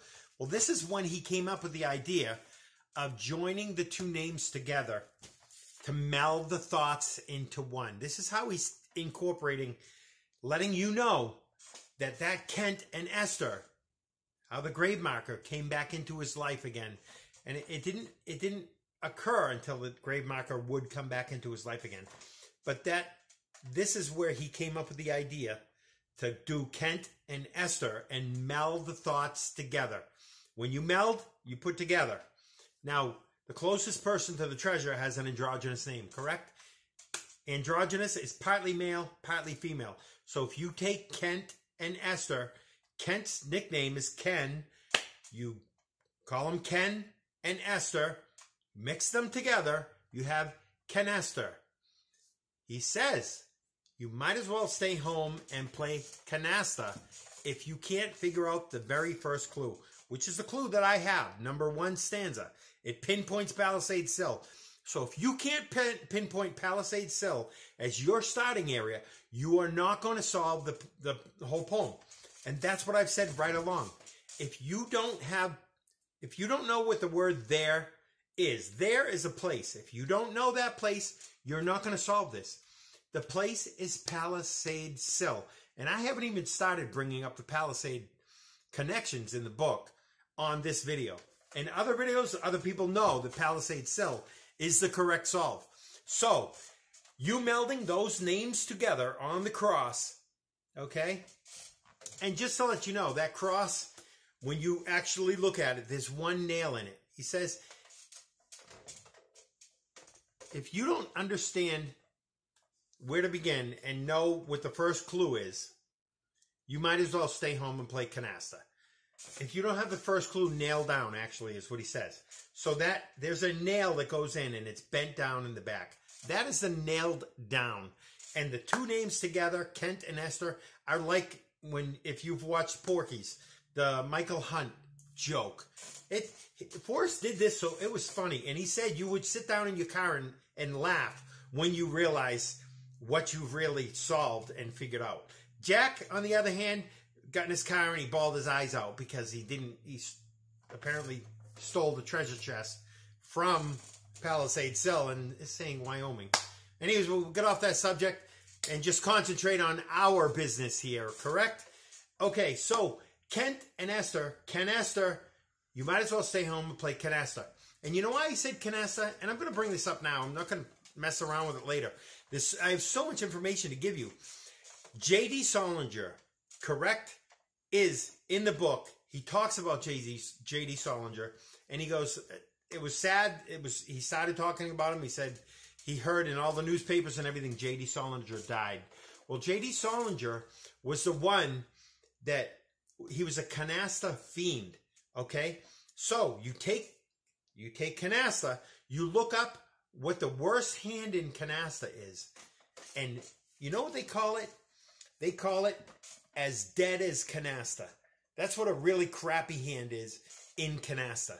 So, how much more dead as canasta can you get than a cross that has canasta, Kent and Esther, on it? They are both dead. Now, to bring in even more, I'm going to get on a roll here. Two people can keep a secret if one of them is dead, correct? Nobody understood what that means. Absolutely nobody I've heard ever say what two people can keep a secret is if one of them is dead. If you have two people like Kent and Esther, if one of them is dead, they're both dead. So they're going to keep the secret. That's where that comes in. And that is rating with Gold and More and with Captain Kidd. And right after he has the map. That is all critical information that pulls this whole thing together. And that is what I see in my head all pulled together that I want everybody else to understand.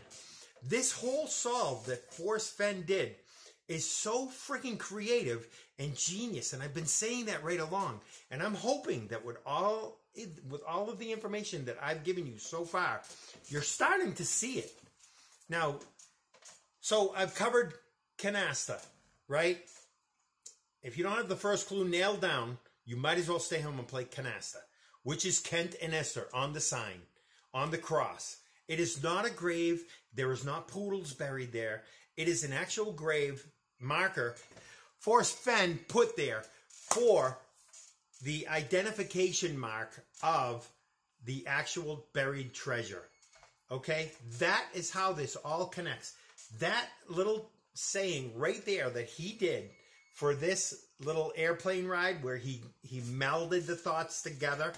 And I've got more to give you for other things to pull that in. But that's how J.D. Salinger falls into place. He's a canasta fiend, and you end up looking up what canasta is, the worst hand. It's as dead as canasta. They're both dead. Two people can keep a secret if one of them is dead. It all connects right there. And I don't know how to go further on this whole subject, but I've got more to cover in other things. But I'm going to mark down what I've done and what I've said right here so you understand that's the connection between this story that he's talking about. And that's why he said it's so critical. If you don't understand how he melded the thoughts together. And then he says, this is beautiful, the sum of which would change my life. The sum. If you look up sum, it's principle. Principle. If you look up his father, he's banged a sign into the ground at the front door. Principle. Mr. Fenn. That's your connection. The sum of the principle banging the sign, the wooden sign into the ground in front of the school because he's got his own parking space. When I park there, you're right in front of the cross. It is beautiful the way he brought it together. And I want you all to understand it. And that's why I'm doing this long-ass video so you all understand how it all pulls together and connects. And it's when you realize it, it's kind of actually magical how it all pulls together. He was brilliant. So I'm going to end that there and keep moving on into more of my War for Me, which is the homely girl, which is Aunt Esther, and I will get into that, okay? Thank you. When Forrest was getting loopy in the plane, he called it the Philadelphia Caper. Caper, definition, is to leap or prance about, able to leap tall buildings in a single bound. He also brought up caper in another story, the Totem Cafe Caper. Caper originates from the Italian word capriolare, meaning jump into the air. If you look up gallantry, it's bravery and it's also a cross and being brave. So it's that connection with brave and in the wood about where the cross is. I still value it and the appreciation that came with it. Never mind how important those things were to me at the time. Listen to the way that Forrest says this sentence. So in my mind, these lines have converged to tell a story that satisfies me in my heart. This is when Forrest came up with the idea to meld the names together. They converged and it satisfied him in his heart.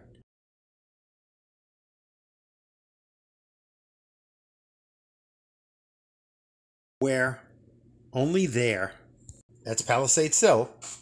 And where is I can keep my secret where. Where, only there, it really counts.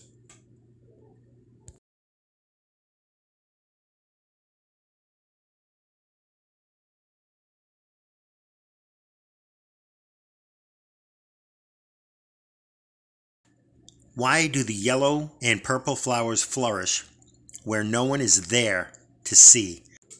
The answer is at last obvious to me. No one has to see what is there.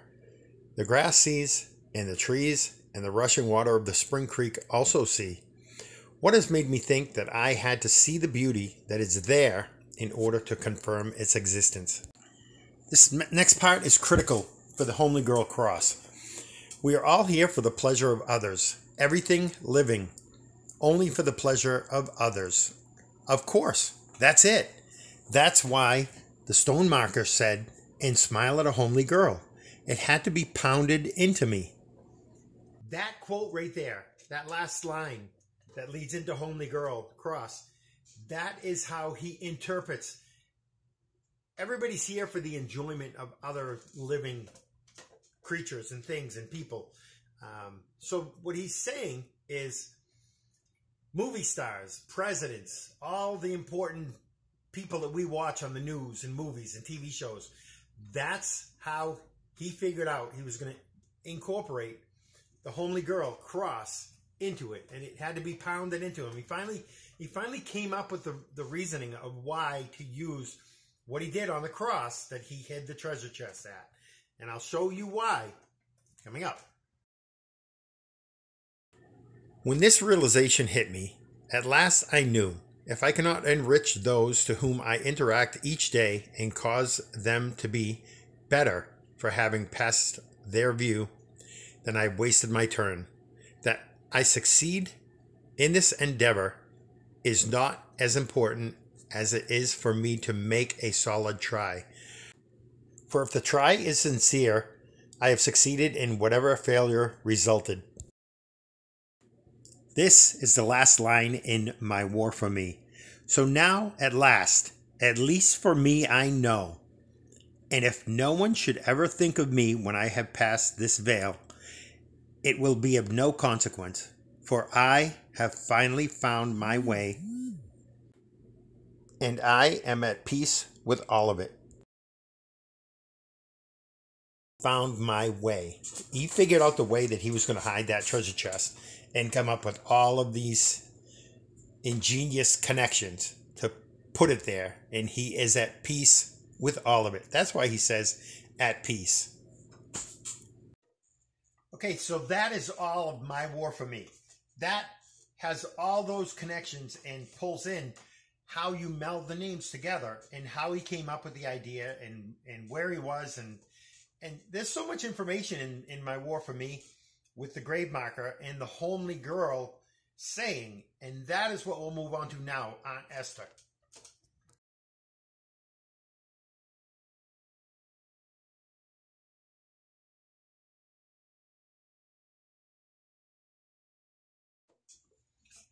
Okay, what stands out there is forgive a sinner and smile at a homely girl. Now, that right there, Forrest made bells, right? That said, God will forgive me. That's what he does. And there's reasons why that pulls in, because he's burying those bells. He buried the treasure.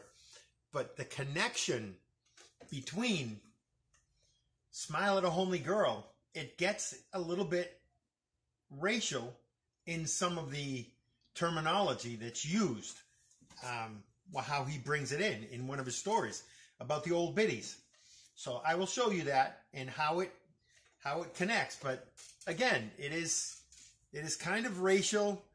It's not anything mean. It's just something that was way back when, how he brings it in. So it's kind of funny, but it's also kind of cool. Okay, here's a quote from No Place for Biddies. Step on a crack and break your mother's back. Okay, looking up information on step on a crack and break your mother's back. Believed to be either step on a crack and your mother's baby will be black, or step on a crack and your mother will turn black.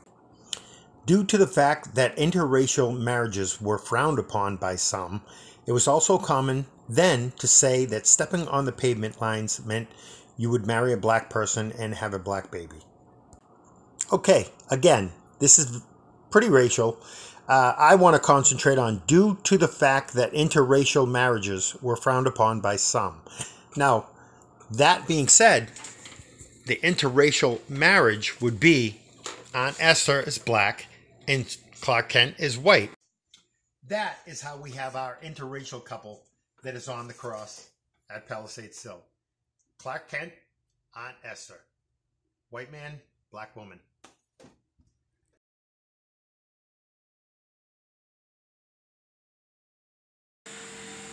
Okay, Forrest Fenn's connection between Bella Abzug and Aunt Esther is Bella always had hats on, and Aunt Esther always had hats on.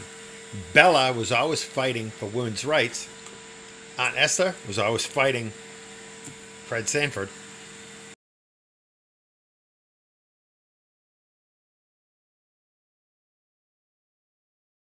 Okay, remember the story, Ferd? Well, Fred, ring the bell loudly, for he who dies with over $50 is a failure. Fred Sanford, when he passed away, which is actually Red Fox, Eddie Murphy paid for his funeral and the headstone because Red Fox was completely broke. That's who Fred Sanford was.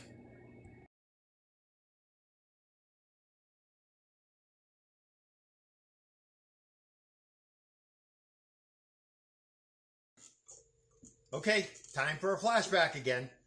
Remember when I was talking about all of the climbing areas in Cimarron Canyon and then at the Enchanted Tower, all the names that I brought up?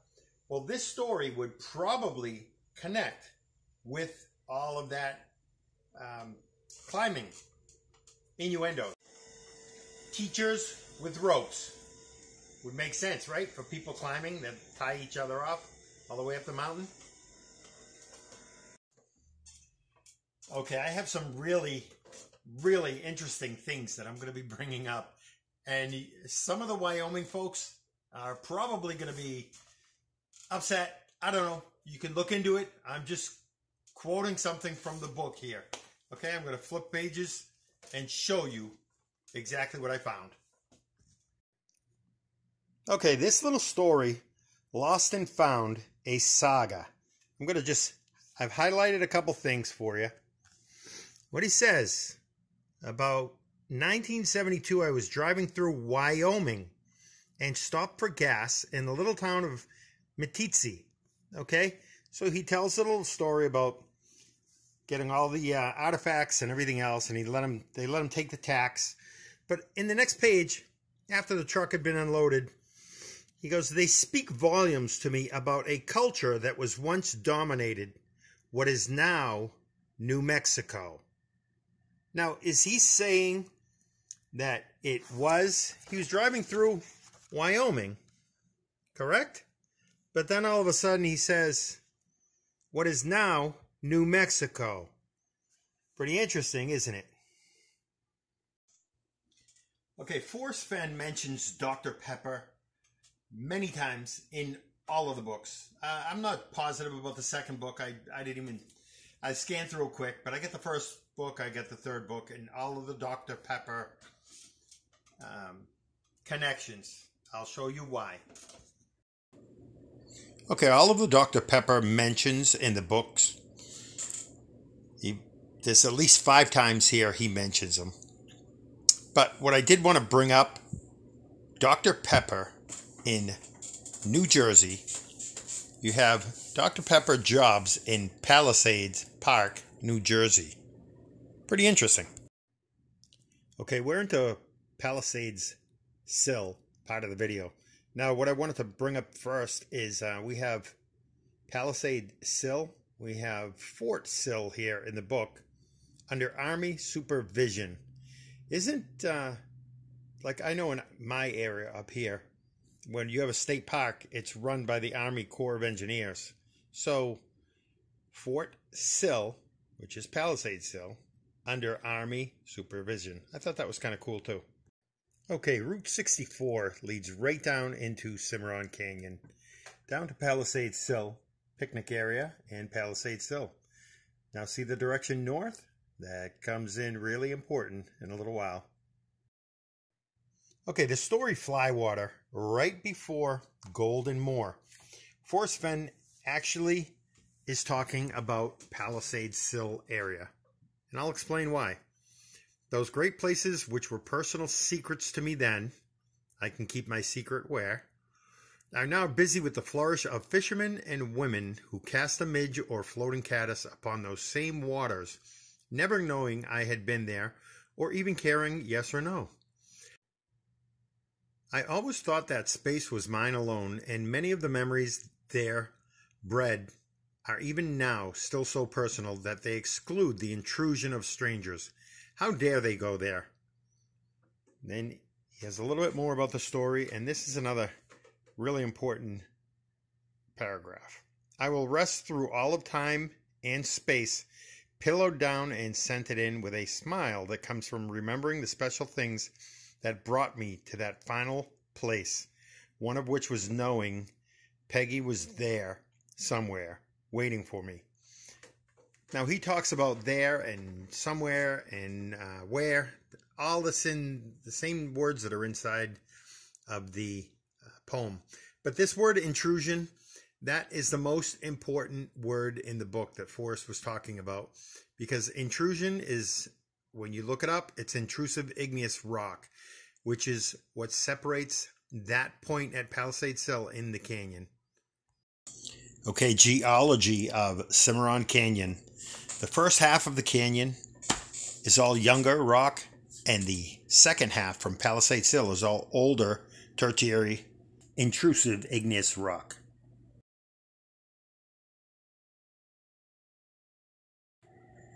I can keep my secret where is there is Palisade Sill, and hint of riches new and old. Younger rock in the first half of the canyon, older rock in the second half of the canyon. All of Forrest Fenn's riches. Intrusion definition. The action or process of forcing a body of igneous rock between or through existing formations without reaching the surface. Intrusive igneous rock connections in all 3 books. Intrusion in the first one, intruders in the second book, also obtruded in the second book, and then in the third book he moves on to quiet and unobtrusive way. Okay, for the next couple slides I'm going to show, you need to have a better understanding of exactly what a palisade definition is. There are different explanations of it, and I want to show you what they are. A few definitions for palisade. A fence of wooden stakes or iron railings fixed in the ground forming an enclosure or defense. Palisade comes from Latin palus, meaning stake. The word originally applied to one of a series of stakes set in a row to form an enclosure or fortification. In time, its meaning was extended to a fence of stakes and, by association, to stretches of steep cliffs bordering a river. A palisade is, in general, a defensive fence or wall made up of wooden stakes or tree trunks. Okay, in the first book, we had the story The Totem Cafe Caper. I believe totem was the word to associate with palisade, a wooden pole or wooden post.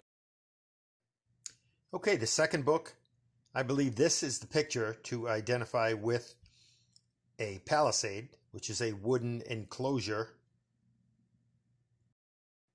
The third book, Once Upon a While, you have Forrest Fenn fishing at Pleiades, the Little Dipper.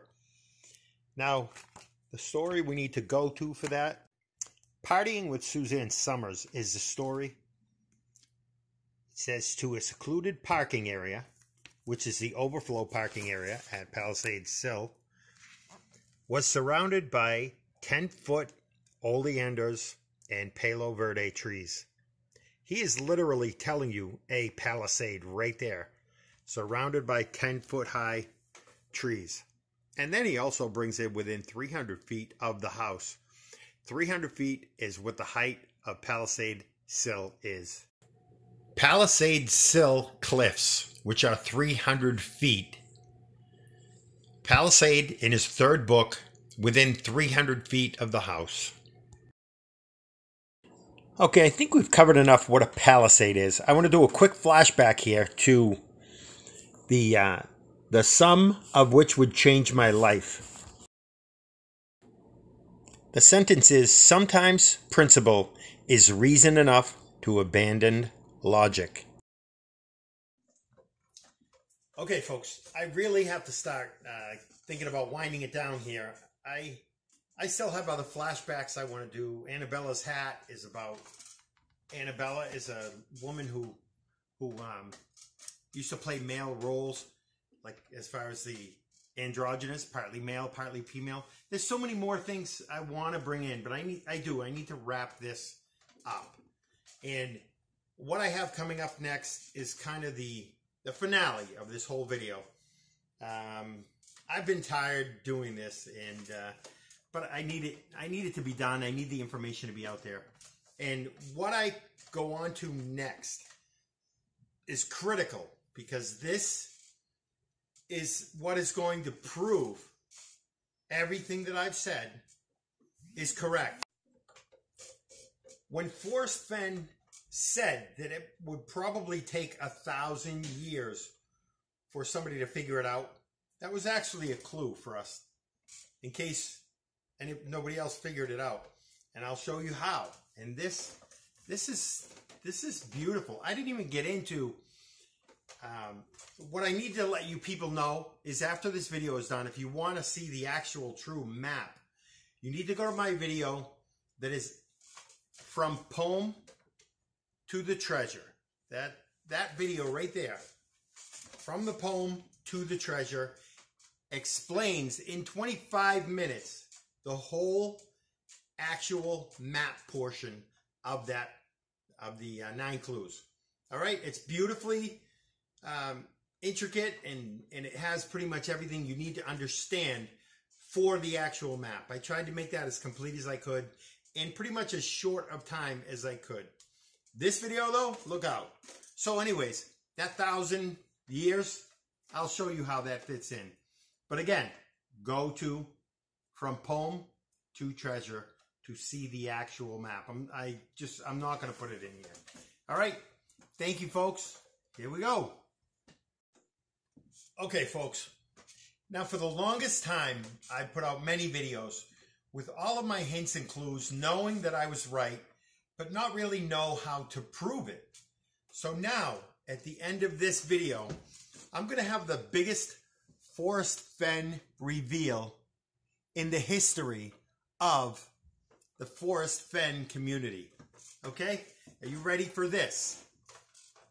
After watching almost 2 hours of video to see all the connections that I knew were there, I just didn't know how and why and how to explain it. But I finally, looking back, I finally figured it out on how it's all connected.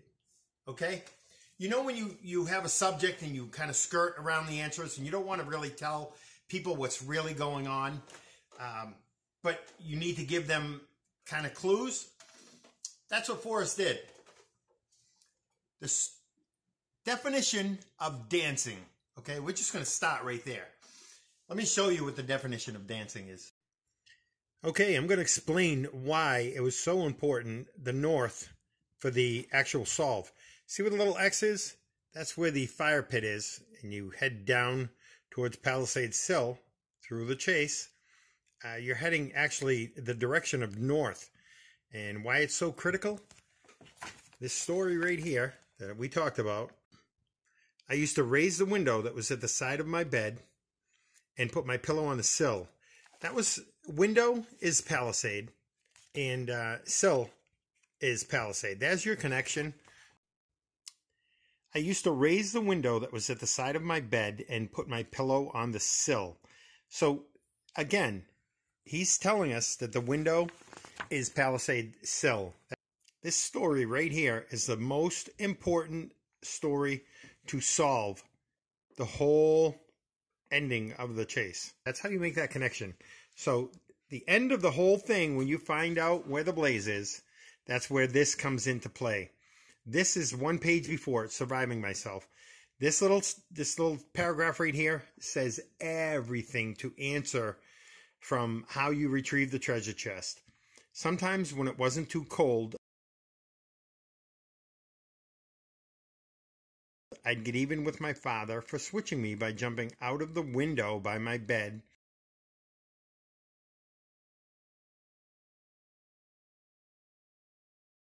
and walking down to the cemetery.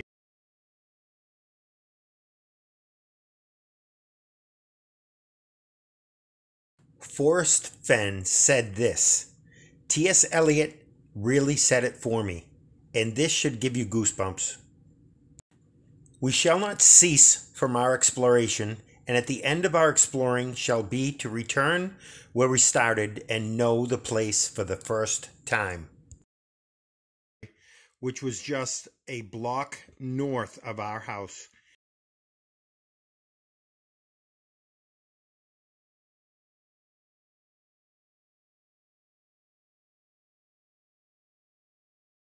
It took guts to go in there when it was dark with no moon.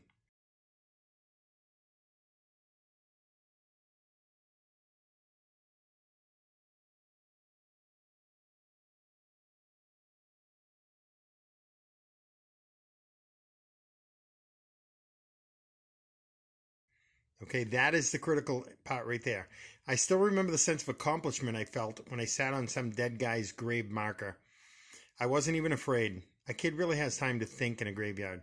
So this, sometimes when it wasn't too cold, is actually your effort will be worth the cold. And I'd get even with my father for switching me by jumping out of the window. So he'd leave the window, which is his second home in the woods or in nature, by my bed, which is up near the fire pit, and walk down to the cemetery, okay, where the cross was that he hid, that one little cross in the area. And the treasure was found under a canopy of stars. Does that make sense right there? So he'd walk one block north of our house.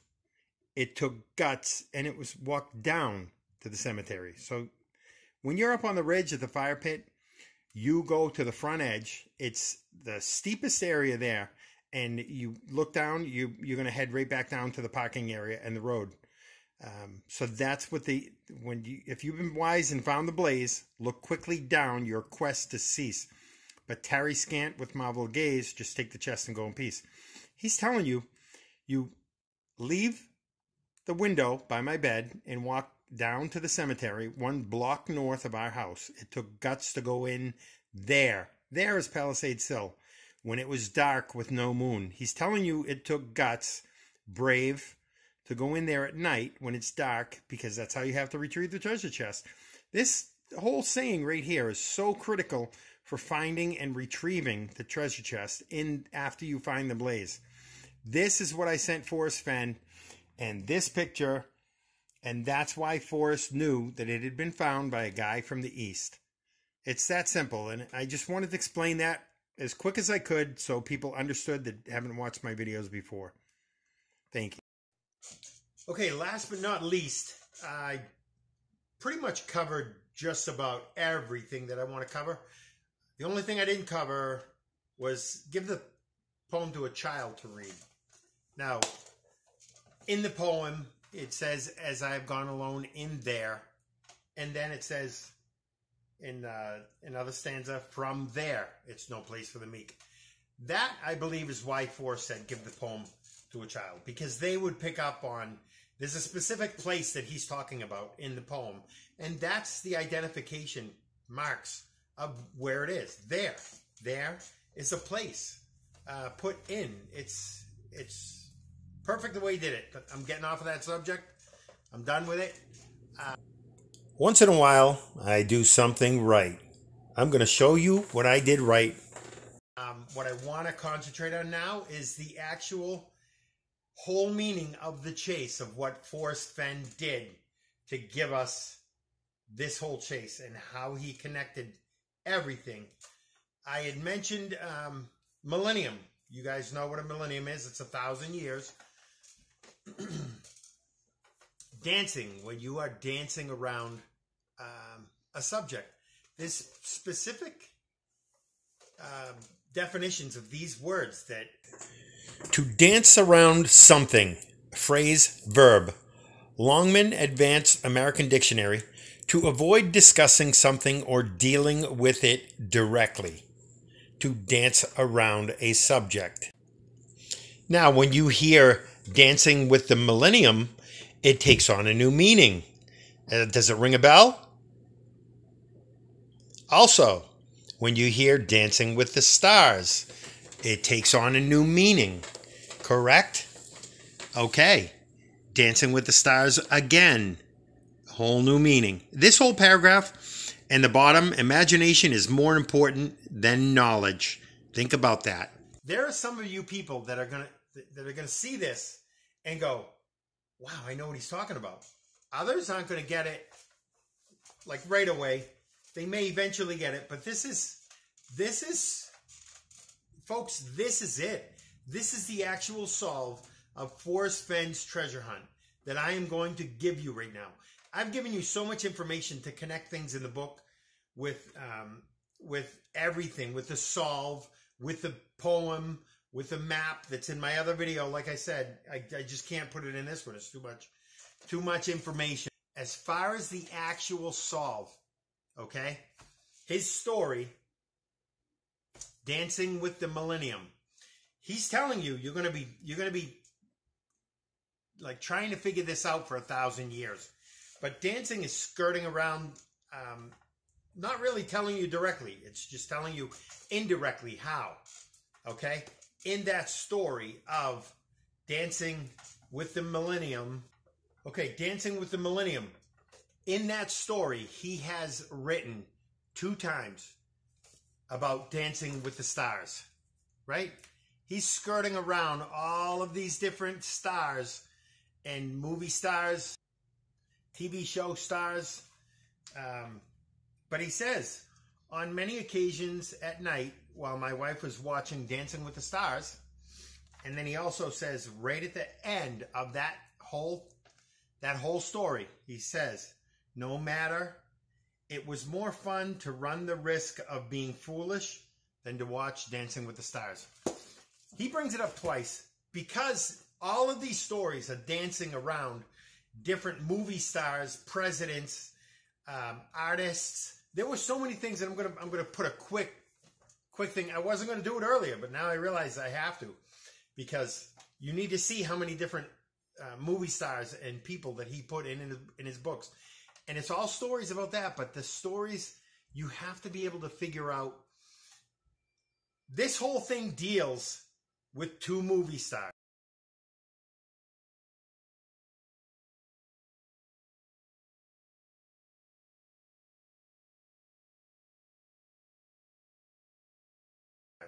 Who are the top movie stars that he's trying to bring in to his stories.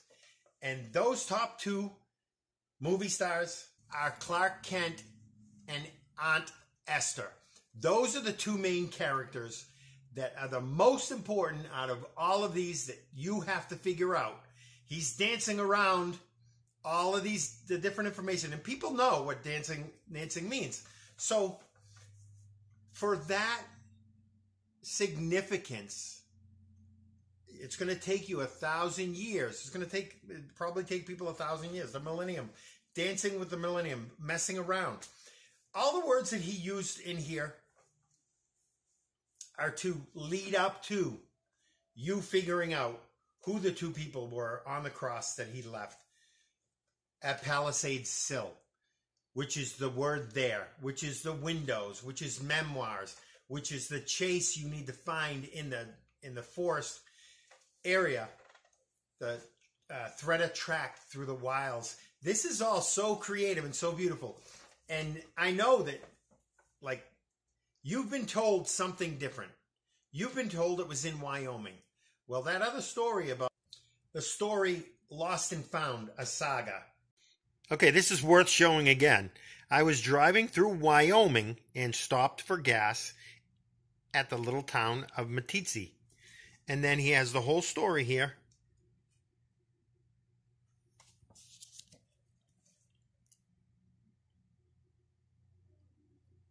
They speak volumes to me about a culture that was once dominated what is now New Mexico. That puts a little bit of a conflict on the Wyoming statement, correct? The state of Wyoming. So I'm not going to look into it. I don't really need to. I know where the actual final resting place of Forrest Fenn's treasure was, under the cross at Palisades Sill in New Mexico. So anybody else that wants to do the investigating to know what he's really saying there, by all means, go for it. But as far as what the actual real truth is, I've given it, folks. You've been fed a few lies, and somebody's going to have to answer for it. And it's going to end up having to start with Jack. Jack is the man that came forward, the big face right there, that told you he's the one who found the treasure chest, and he said it was up in Wyoming. Now, we all know the controversy that goes on with that. I'm not going to get into it here. Again, I'm going to stop that. But I just wanted you to know there is a big controversy on the actual true solve, right? They have no answers for you. Do you wonder why? I do. I wonder why, but I know the answer. So, anyways, I just wanted to put everything out there so you folks know exactly what the actual true factual solve is. And now I'm going to give you a little snippets, and I'm going to try to make them real snippet of some of the stars that were in the book, so that you see all three books. There was multiple, but I'll try to do it quick. And then I think I'm going to have to wrap it up. And I've got a little bit of I don't know what to call this. If it's the finale, if it's the end game, whatever you want to.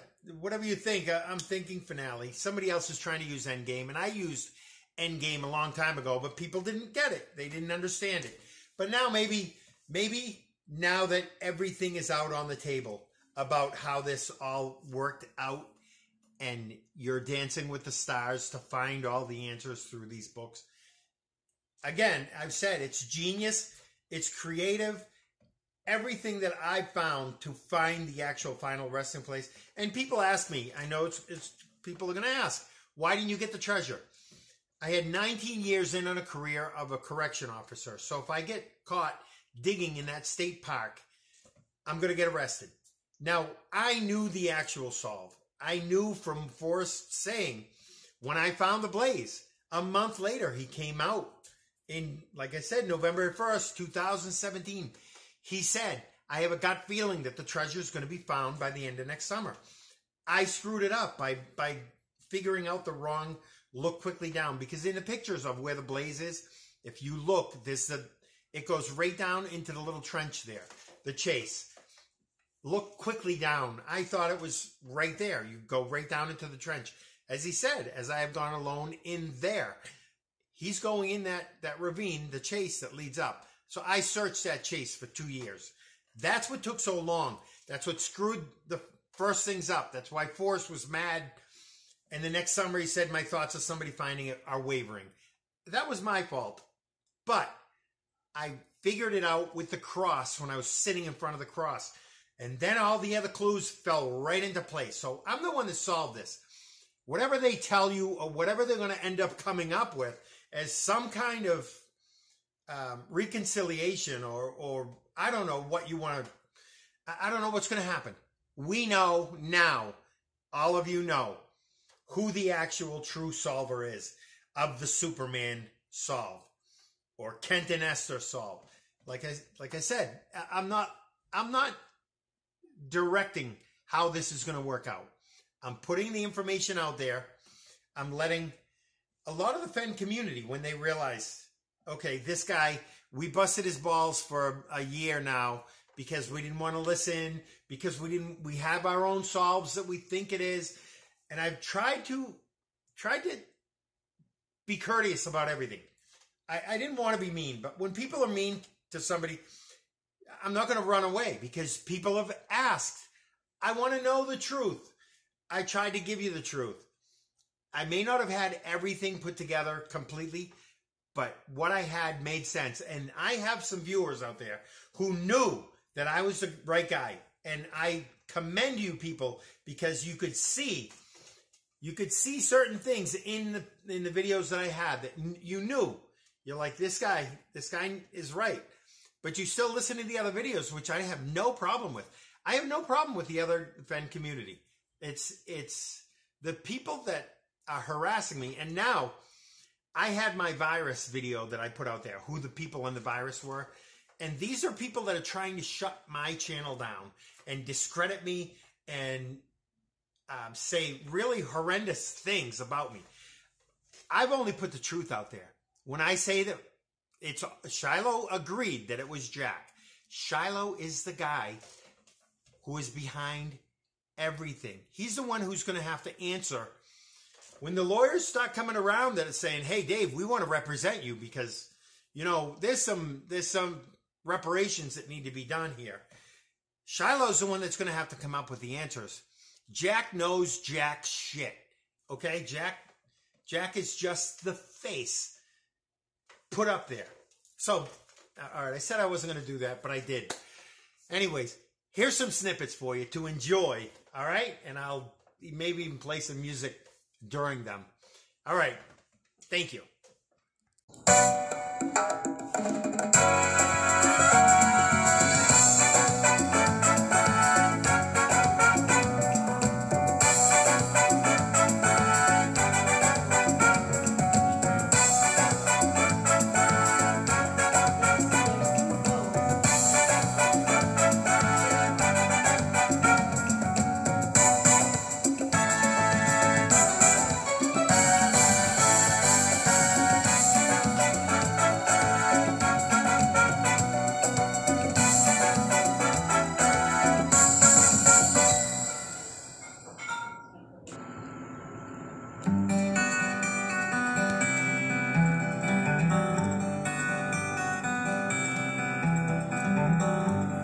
Photographs and memories, Christmas cards you sent to me. All that I have are these to remember you.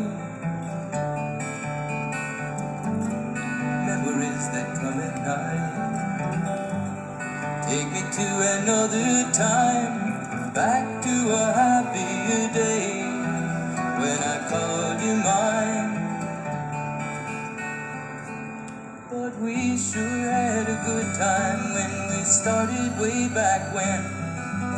Morning walks and bedroom talks, oh how I loved you then.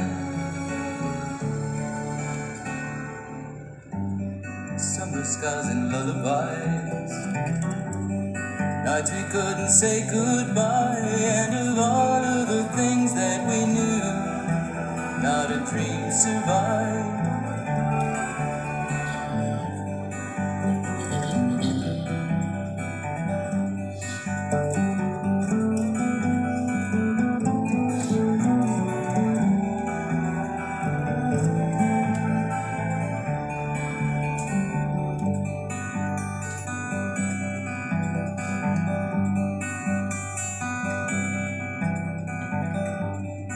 photographs and memories. All the love you gave to me, somehow it just can't be true. That's all I've left of you. But we sure had a good time when we started way back when. Morning walks and bedroom talks, oh how I loved you then.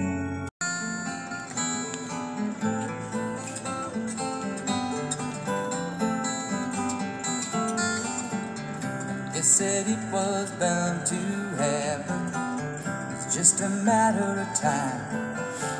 Now I've come to my decision, and it's one of the painful kind.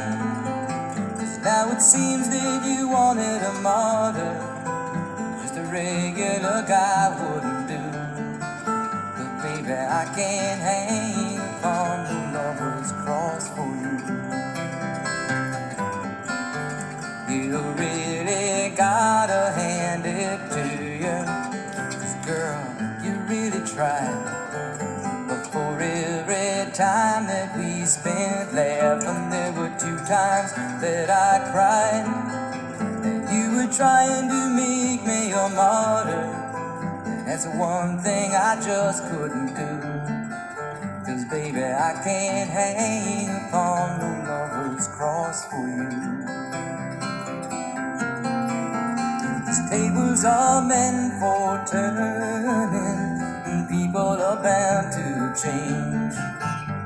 And bridges are meant for burning, when the people and memories they join on the same. Still I hope that you can find another who can take what I could not. Have to be a super guy, or maybe a super god. 'Cause I never was much of a martyr before, and I ain't about to start nothing new. Baby, I can't hang upon no lover's cross for you. These tables are meant for turning, and people are bound to change. Bridges are meant for burning, when the people and memories they join on the same. But I hope that you can find another who can take what I could not. You have to be a super guy, or maybe a super god. 'Cause I never was much of a martyr before, and I ain't about to start nothing new. Baby, I can't hang upon no lover's cross for you.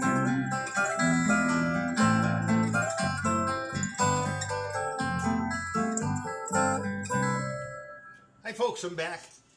Okay, I'm pretty much done all of that portion. I know this video had a lot of information, and the pictures that I just showed you, all of the different stars throughout all of the books.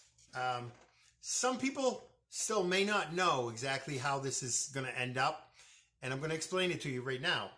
But the actual solve I had was right.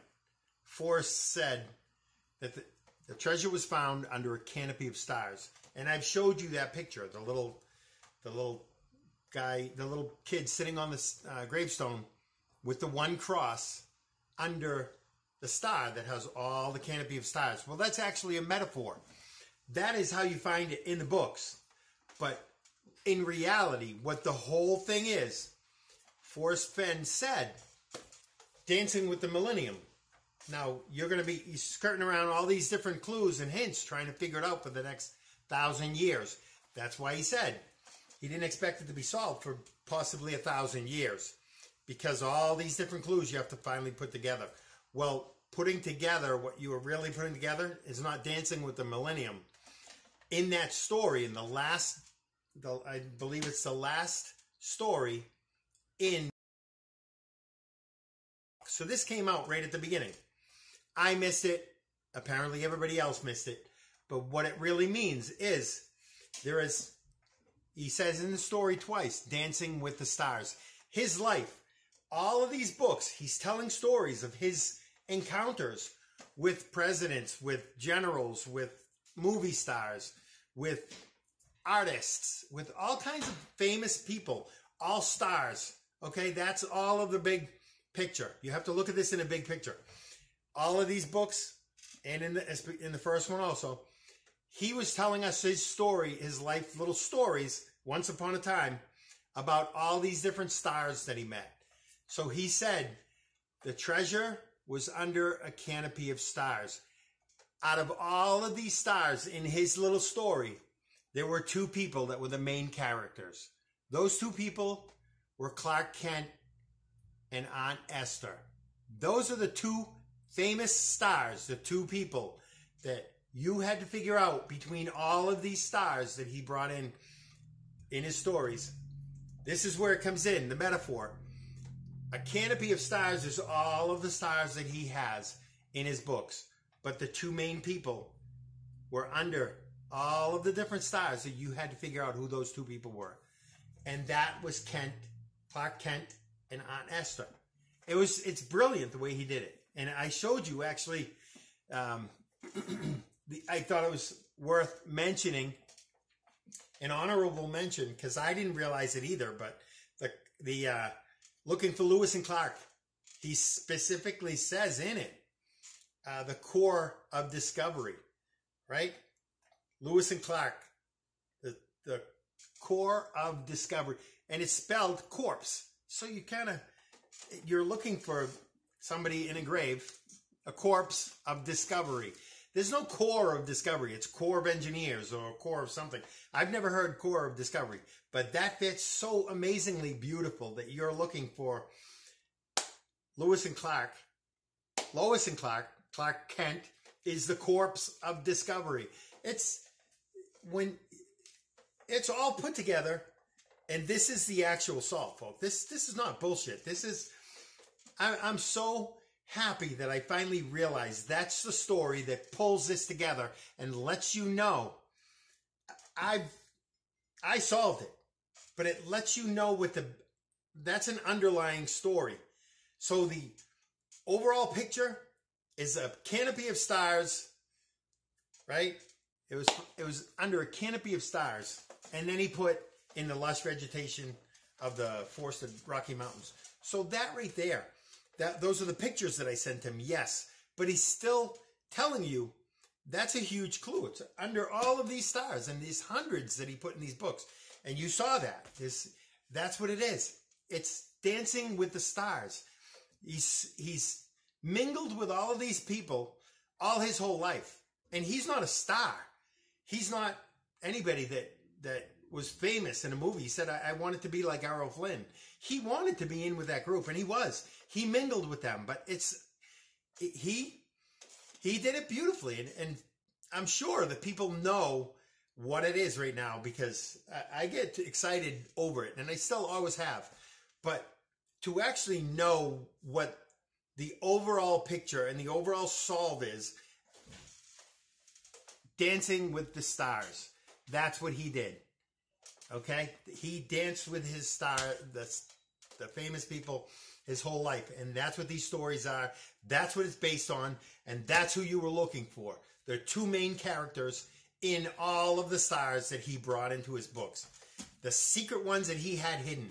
And that was Clark Kent and Aunt Esther. It's that simple. But you put them together, and you have Kent and Esther. Put them together even more. Canasta. You might as well stay home and play canasta. This whole thing, he did this for 15 years. It wasn't a wander through the woods. So it's a beautiful thing, and I'm hoping that the people realize now, because as I've said, the family has waited, because they're waiting for you people to understand that I'm right. August 22nd was a big reveal, right? Never happened. And it still keeps getting delayed. It's supposed to come out sometime around the Super Bowl. Now, realizing that I am the guy, my girlfriend made me tea. I thought I'd switch it up from alcohol. No, I don't drink every night. I just want you to know that. But what we have here is, now that the actual true solve is out there, right? Dancing with the Stars, that's probably what you people are going to want to call it. Dancing with the Stars solve. And I like the Superman solve. That's my own take on it. But I was a goonie. I never said die. I wasn't going to give up. I kept searching and kept searching and kept searching and came up with how this all incorporates like Dancing with the Stars. But it's going to take 1,000 years, so you're dancing with the millennium. It's great, and the people that see it now, you really see it. It's really a cool thing, and that's why this video was so intense, with so many clues to let you know that it's all right. It all fits in with what I did, but it was knowing this last factor about Dancing with the Stars, and that's why I put the Dancing with the Stars music, the soundtrack. I thought that was kind of neat.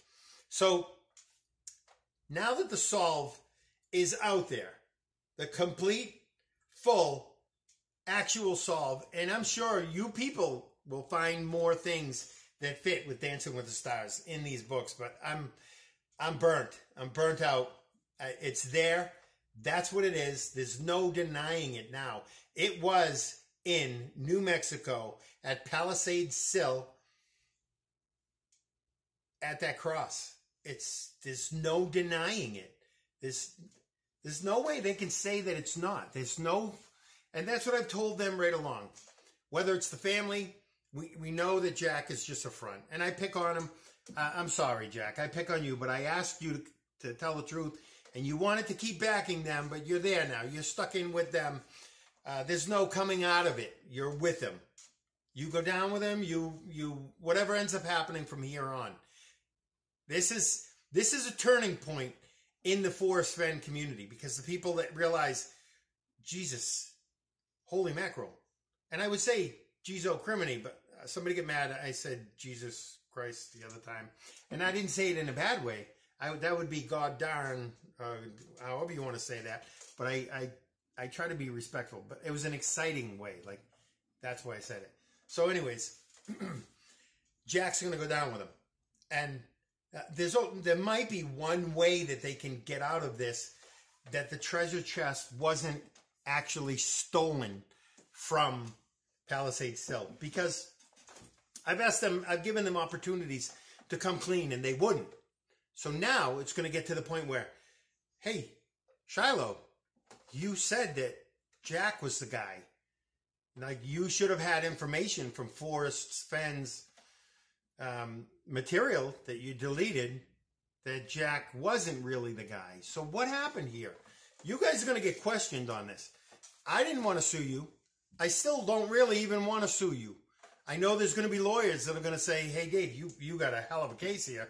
But it's not what I want. I try to be a good guy. I try to be funny. But there's some serious shit here that you need to, this family right now, I mean, maybe they'll come forward and say, look at Forrest, we knew he was dying. We found out where the treasure was resting. We thought we'd take it. And then when somebody finally solved it, we'd come forward. Or we took it because we didn't want anybody else to die. They're going to come up with something, and we're going to find out what it is, right? Hopefully it's something respectable for the community, because when I didn't grab the treasure chest from that spot, I left it, okay? It was supposed to stay between Forrest and myself. That's what Forrest's agreement was. Whatever the solver wanted, it was up to him. But when somebody else shows up with the treasure chest after it's been solved, and it was only between Forrest and I, and the family's backing him, then something's fishy there. So now there has to be some explanation that's going to occur. Because if it stayed between Forrest and I would have dug it up. My shoulder injury, I wasn't able to dig. I dug a little bit. Actually, I showed some people in one of my videos. I dug down about a foot. But the shoulder injury, the worrying about 19-year career going down the drain, and nobody believed me back then. And still nobody believed me up until recently. And But now there's too much information out there that I am the guy that solved this. With the Dancing with the Stars solve, if that's what you want to call it. I'll stick with my own name of it. But there has to be something that's answered on why they have the treasure chest. And it wasn't left there between Forrest and I, like he said. Forrest, if you look at my Forrest Fenn innocent video, you will see a possible timeline that I came up with of what happened after the fact. And you people know that there were things that were fishy during that whole year before Jack came forward. And even now, they're trying to say, somebody sent me a message, K-Pro, Aurora. Hi, Aurora. Good job out there with your videos. She was saying that K-Pro came up with something. I believe that Kyle Lazar's and K-Pro are getting paid off by Shiloh to do their videos, to do their bidding. And this guy, Bo Arrow, is infesting everybody with his, hey, good job here, good job there. But he shits all over me for the past 6 months. And Robert McQuaid is trying to say, hey, show me title to your truck. I offered my truck and I offered my house because I knew that I was the guy that solved it. And I would have, and I said it in the video, but they kept asking for title. I would give my house, the 4-family apartment building, and keep paying the bills. And I would do the same thing with my truck if somebody proved me wrong. But nobody's proved me wrong, so I had to prove myself right. And that's what I did.